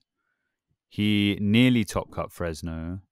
Yeah, he lost to Softov. Otherwise, I would have faced him in the winners finals on day 1. He lost to Softov, and then he lost to Elite right after that. How did he get so many points? It's got to be locals. Yeah, but that's a lot of locals. Like, I mean, you don't. Yeah, I don't know what region he's from though, but insane. Yeah, the locals. Yeah, because he's only gone to Pittsburgh. He got 25th there. Which and not that bad. Would have been like maybe like 60 points or something like that. Yeah, he's like almost maxed out on locals. Mad. Yeah, I mean, look, no hate on you, Pancho, by any means, but I think the locals, like, it's like, I don't know. I haven't mixed. The thing is, it can work. It can work, but I think the fact that it's not worldwide is just unfair. But whatever. But you're competing with people within your region, so it's not a big deal for this, right? Yeah. No, but you know what? I saw some Donny in EU region, who had a and not saying that this applies to everyone in it, but I just found it interesting. There was some guy who's listed on the EU who had locals points. What? Yeah. So he was how? I guess he played a local in the US and he got points for it. But before Barcelona was out, there was someone on the EU leaderboard, which shouldn't be possible. So yeah. I guess if they're only hosting the region, but they're not forbidding people from participating, and then you can. Yeah, you could do a vacation in the U.S. I highly recommend you vacation in Arizona if you have to vacation anywhere, right? If you want to hit up some locals, right? Yeah. Just a couple weeks there. JJ going to show you the route. Yeah. Yeah. Show you the grind. Championship But grind route. I think the other thing with locals is, it seems like it's being put down to the like local communities to kind of ensure that it's happening and it's like running frequently enough. So it will like take a lot of proactive initiative, which maybe some people aren't really doing, or like maybe some people aren't just like the kind of people to do. You kind of have to have someone who's actually going to do all that in it. So the fact that it's not automatic maybe limits certain regions, right? And also, like, what do you do? Like, US is such a big place, right? There must be some places where you just got no locals, like no local players who really play. Or you just have 4 and you just farm like 100, like first place finishes constantly, right? Or you do that, just like, I don't know. Yeah, it is what it is, you know. But yeah, we have Upanch on the top. Wadaj second, 250. So he must have just like he won his Pittsburgh and then must have won a local, like a 50-point local. Dijon the Jin at number 3. Oh yeah, he's been smacking locals, right? Clearly, because I know he didn't win no Pittsburgh, right? Like, I feel like he got decently at. Did he not get decently at? Oh no, I'm pulling up his profile right now. I do remember him competing there because I was confused. I was like, "Wait, you're competing? I didn't even know. I thought you were judging." Yeah, I think he did pretty well. Yeah, he came 9th at Pittsburgh, so that would have been like he missed what, like 100, one away from missing top cut. Yeah. Okay, so maybe 100. Maybe 100. Yeah, 100 max. I think. Yeah. Yeah. That's pretty good. Yeah. That's pretty good. He got 142 from locals. That's pretty good. That's what I'm saying. Oh, shit. I've had time to go to 1 local. Yo, maybe you can come on in a future episode and give everyone a rundown. I'm not even on here, probably. What's Wait, did you get any points from your I don't know. I didn't even make the playoffs. I don't think so. There is not, actually. Wait, let's see. Maybe I do US and Canada. Yeah. I don't know how many points I would have gotten though. I have no idea. Go to the bottom. I am, but it's not alphabetical, so I don't really know. I'm trying to see if there's any. I don't know how many points. I don't think I would have gotten any points for it. No. Like I didn't even make it to the playoffs, and I think it was a 15-point local. So, yeah, I don't know, but yeah, there's just way too many people with 10 points. Even if somehow I had 10 points, I probably wouldn't even show up on here. Yeah, true. Yeah, I don't think there is. Oh wait, no. Yeah, you could log in your account and see where you're at. All right. Easy peasy. There you go. All right. Predictions on over or under 5 points. I'm going for under. Yeah, I think that's probably a safe call. Yeah, no, I have none. Yeah, you got the experience. That's what counts. Yeah, no data found, which is fine. Which is fine. But yeah, these travel awards looking kind of expensive to get. Yeah. Just to get, you know. Yeah. But you know, like we said, it was bound to happen, and it is an expensive hobby. Yeah, one byproduct could potentially be, and I don't know how many people are really going to fall under this category, right? But you know, if you're qualifying early, then let's say you auto qualify early, right? You may be less worried about championship points because you have a whole year to kind of budget for Worlds. Well, here's the other thing too. If you're like that, especially with championship points, right? It is, I want to say it's like guaranteed, but like you could really like almost guarantee your Worlds qualification if you really grind out these locals and these regionals, right, and internationals. So if you already are dead set on going to Worlds, just you should just buy your plane ticket the moment it's announced anyway. Yeah, if you go for it, right? Obviously, if you have the income for it, because even if you get the travel award, the travel award doesn't hit your bank account until like a month or so before, and then the flight tickets are going to be even more expensive. Yeah. It's not worth it. Yeah, that's true. Yeah. That is cool. Yeah, interesting system. But you know what? I think one thing is that the fact that obviously the system changed at the beginning of the season, and then also, you know, we've just had a rule update which is changing, you know, the way tournaments are operating in the middle of the season. maybe some of these things can be improved over the course of like the next year or two. Yeah. So yeah, after they see how like successful or not successful this travel award system is. Yeah. Well, that does it. Let us know your thoughts. My guess is they won't be very positive, but I mean, there's no way, right? Like we're definitely losing out as Go players to a degree, but it is. The sad thing is know. that there It's may be just consistent. some champions who may not make it to Worlds. So like potential champions. Yeah, some people who've like won the tournament, have secured their invite, but just maybe can't afford to make it to Worlds. Right. Hopefully that doesn't happen, but do you know what I mean? Innit? Yeah. I'll give you all a little context too, because I feel like this is important. Like it does suck, I guess, like compared to last year. But VGC and their tournaments usually have like hundreds of people, right? 400, 500, right? Like they're like hitting their cap every single time, right? Like even when we don't like, we didn't even hit our cap, we're still like a fraction of theirs, right? And we could barely hit our caps. For US and Canada, they only have 12 travel awards as well. Oh, that's not a lot. So they have even less percentage wise than us compared to the player base. Europe apparently has 16 for whatever reason. They maybe have more European players. I don't know. It's weird. Yeah. They could, and they only have 8 for Latin America VGC. Yeah, that is unfortunate. Yeah. So whatever they're doing in European VGC, maybe they can. They probably just got a ton of people. I don't know if that's ideal or not. Like, yeah, we could bump it up to 16 for Europe, and if the player base doubles, right, your chances are probably worse. No, but look, it's wild because Europe still have a lower championship point bar than the US in VGC as well. That's actually a good point. I don't understand that so now. They're just giving loads of travel awards.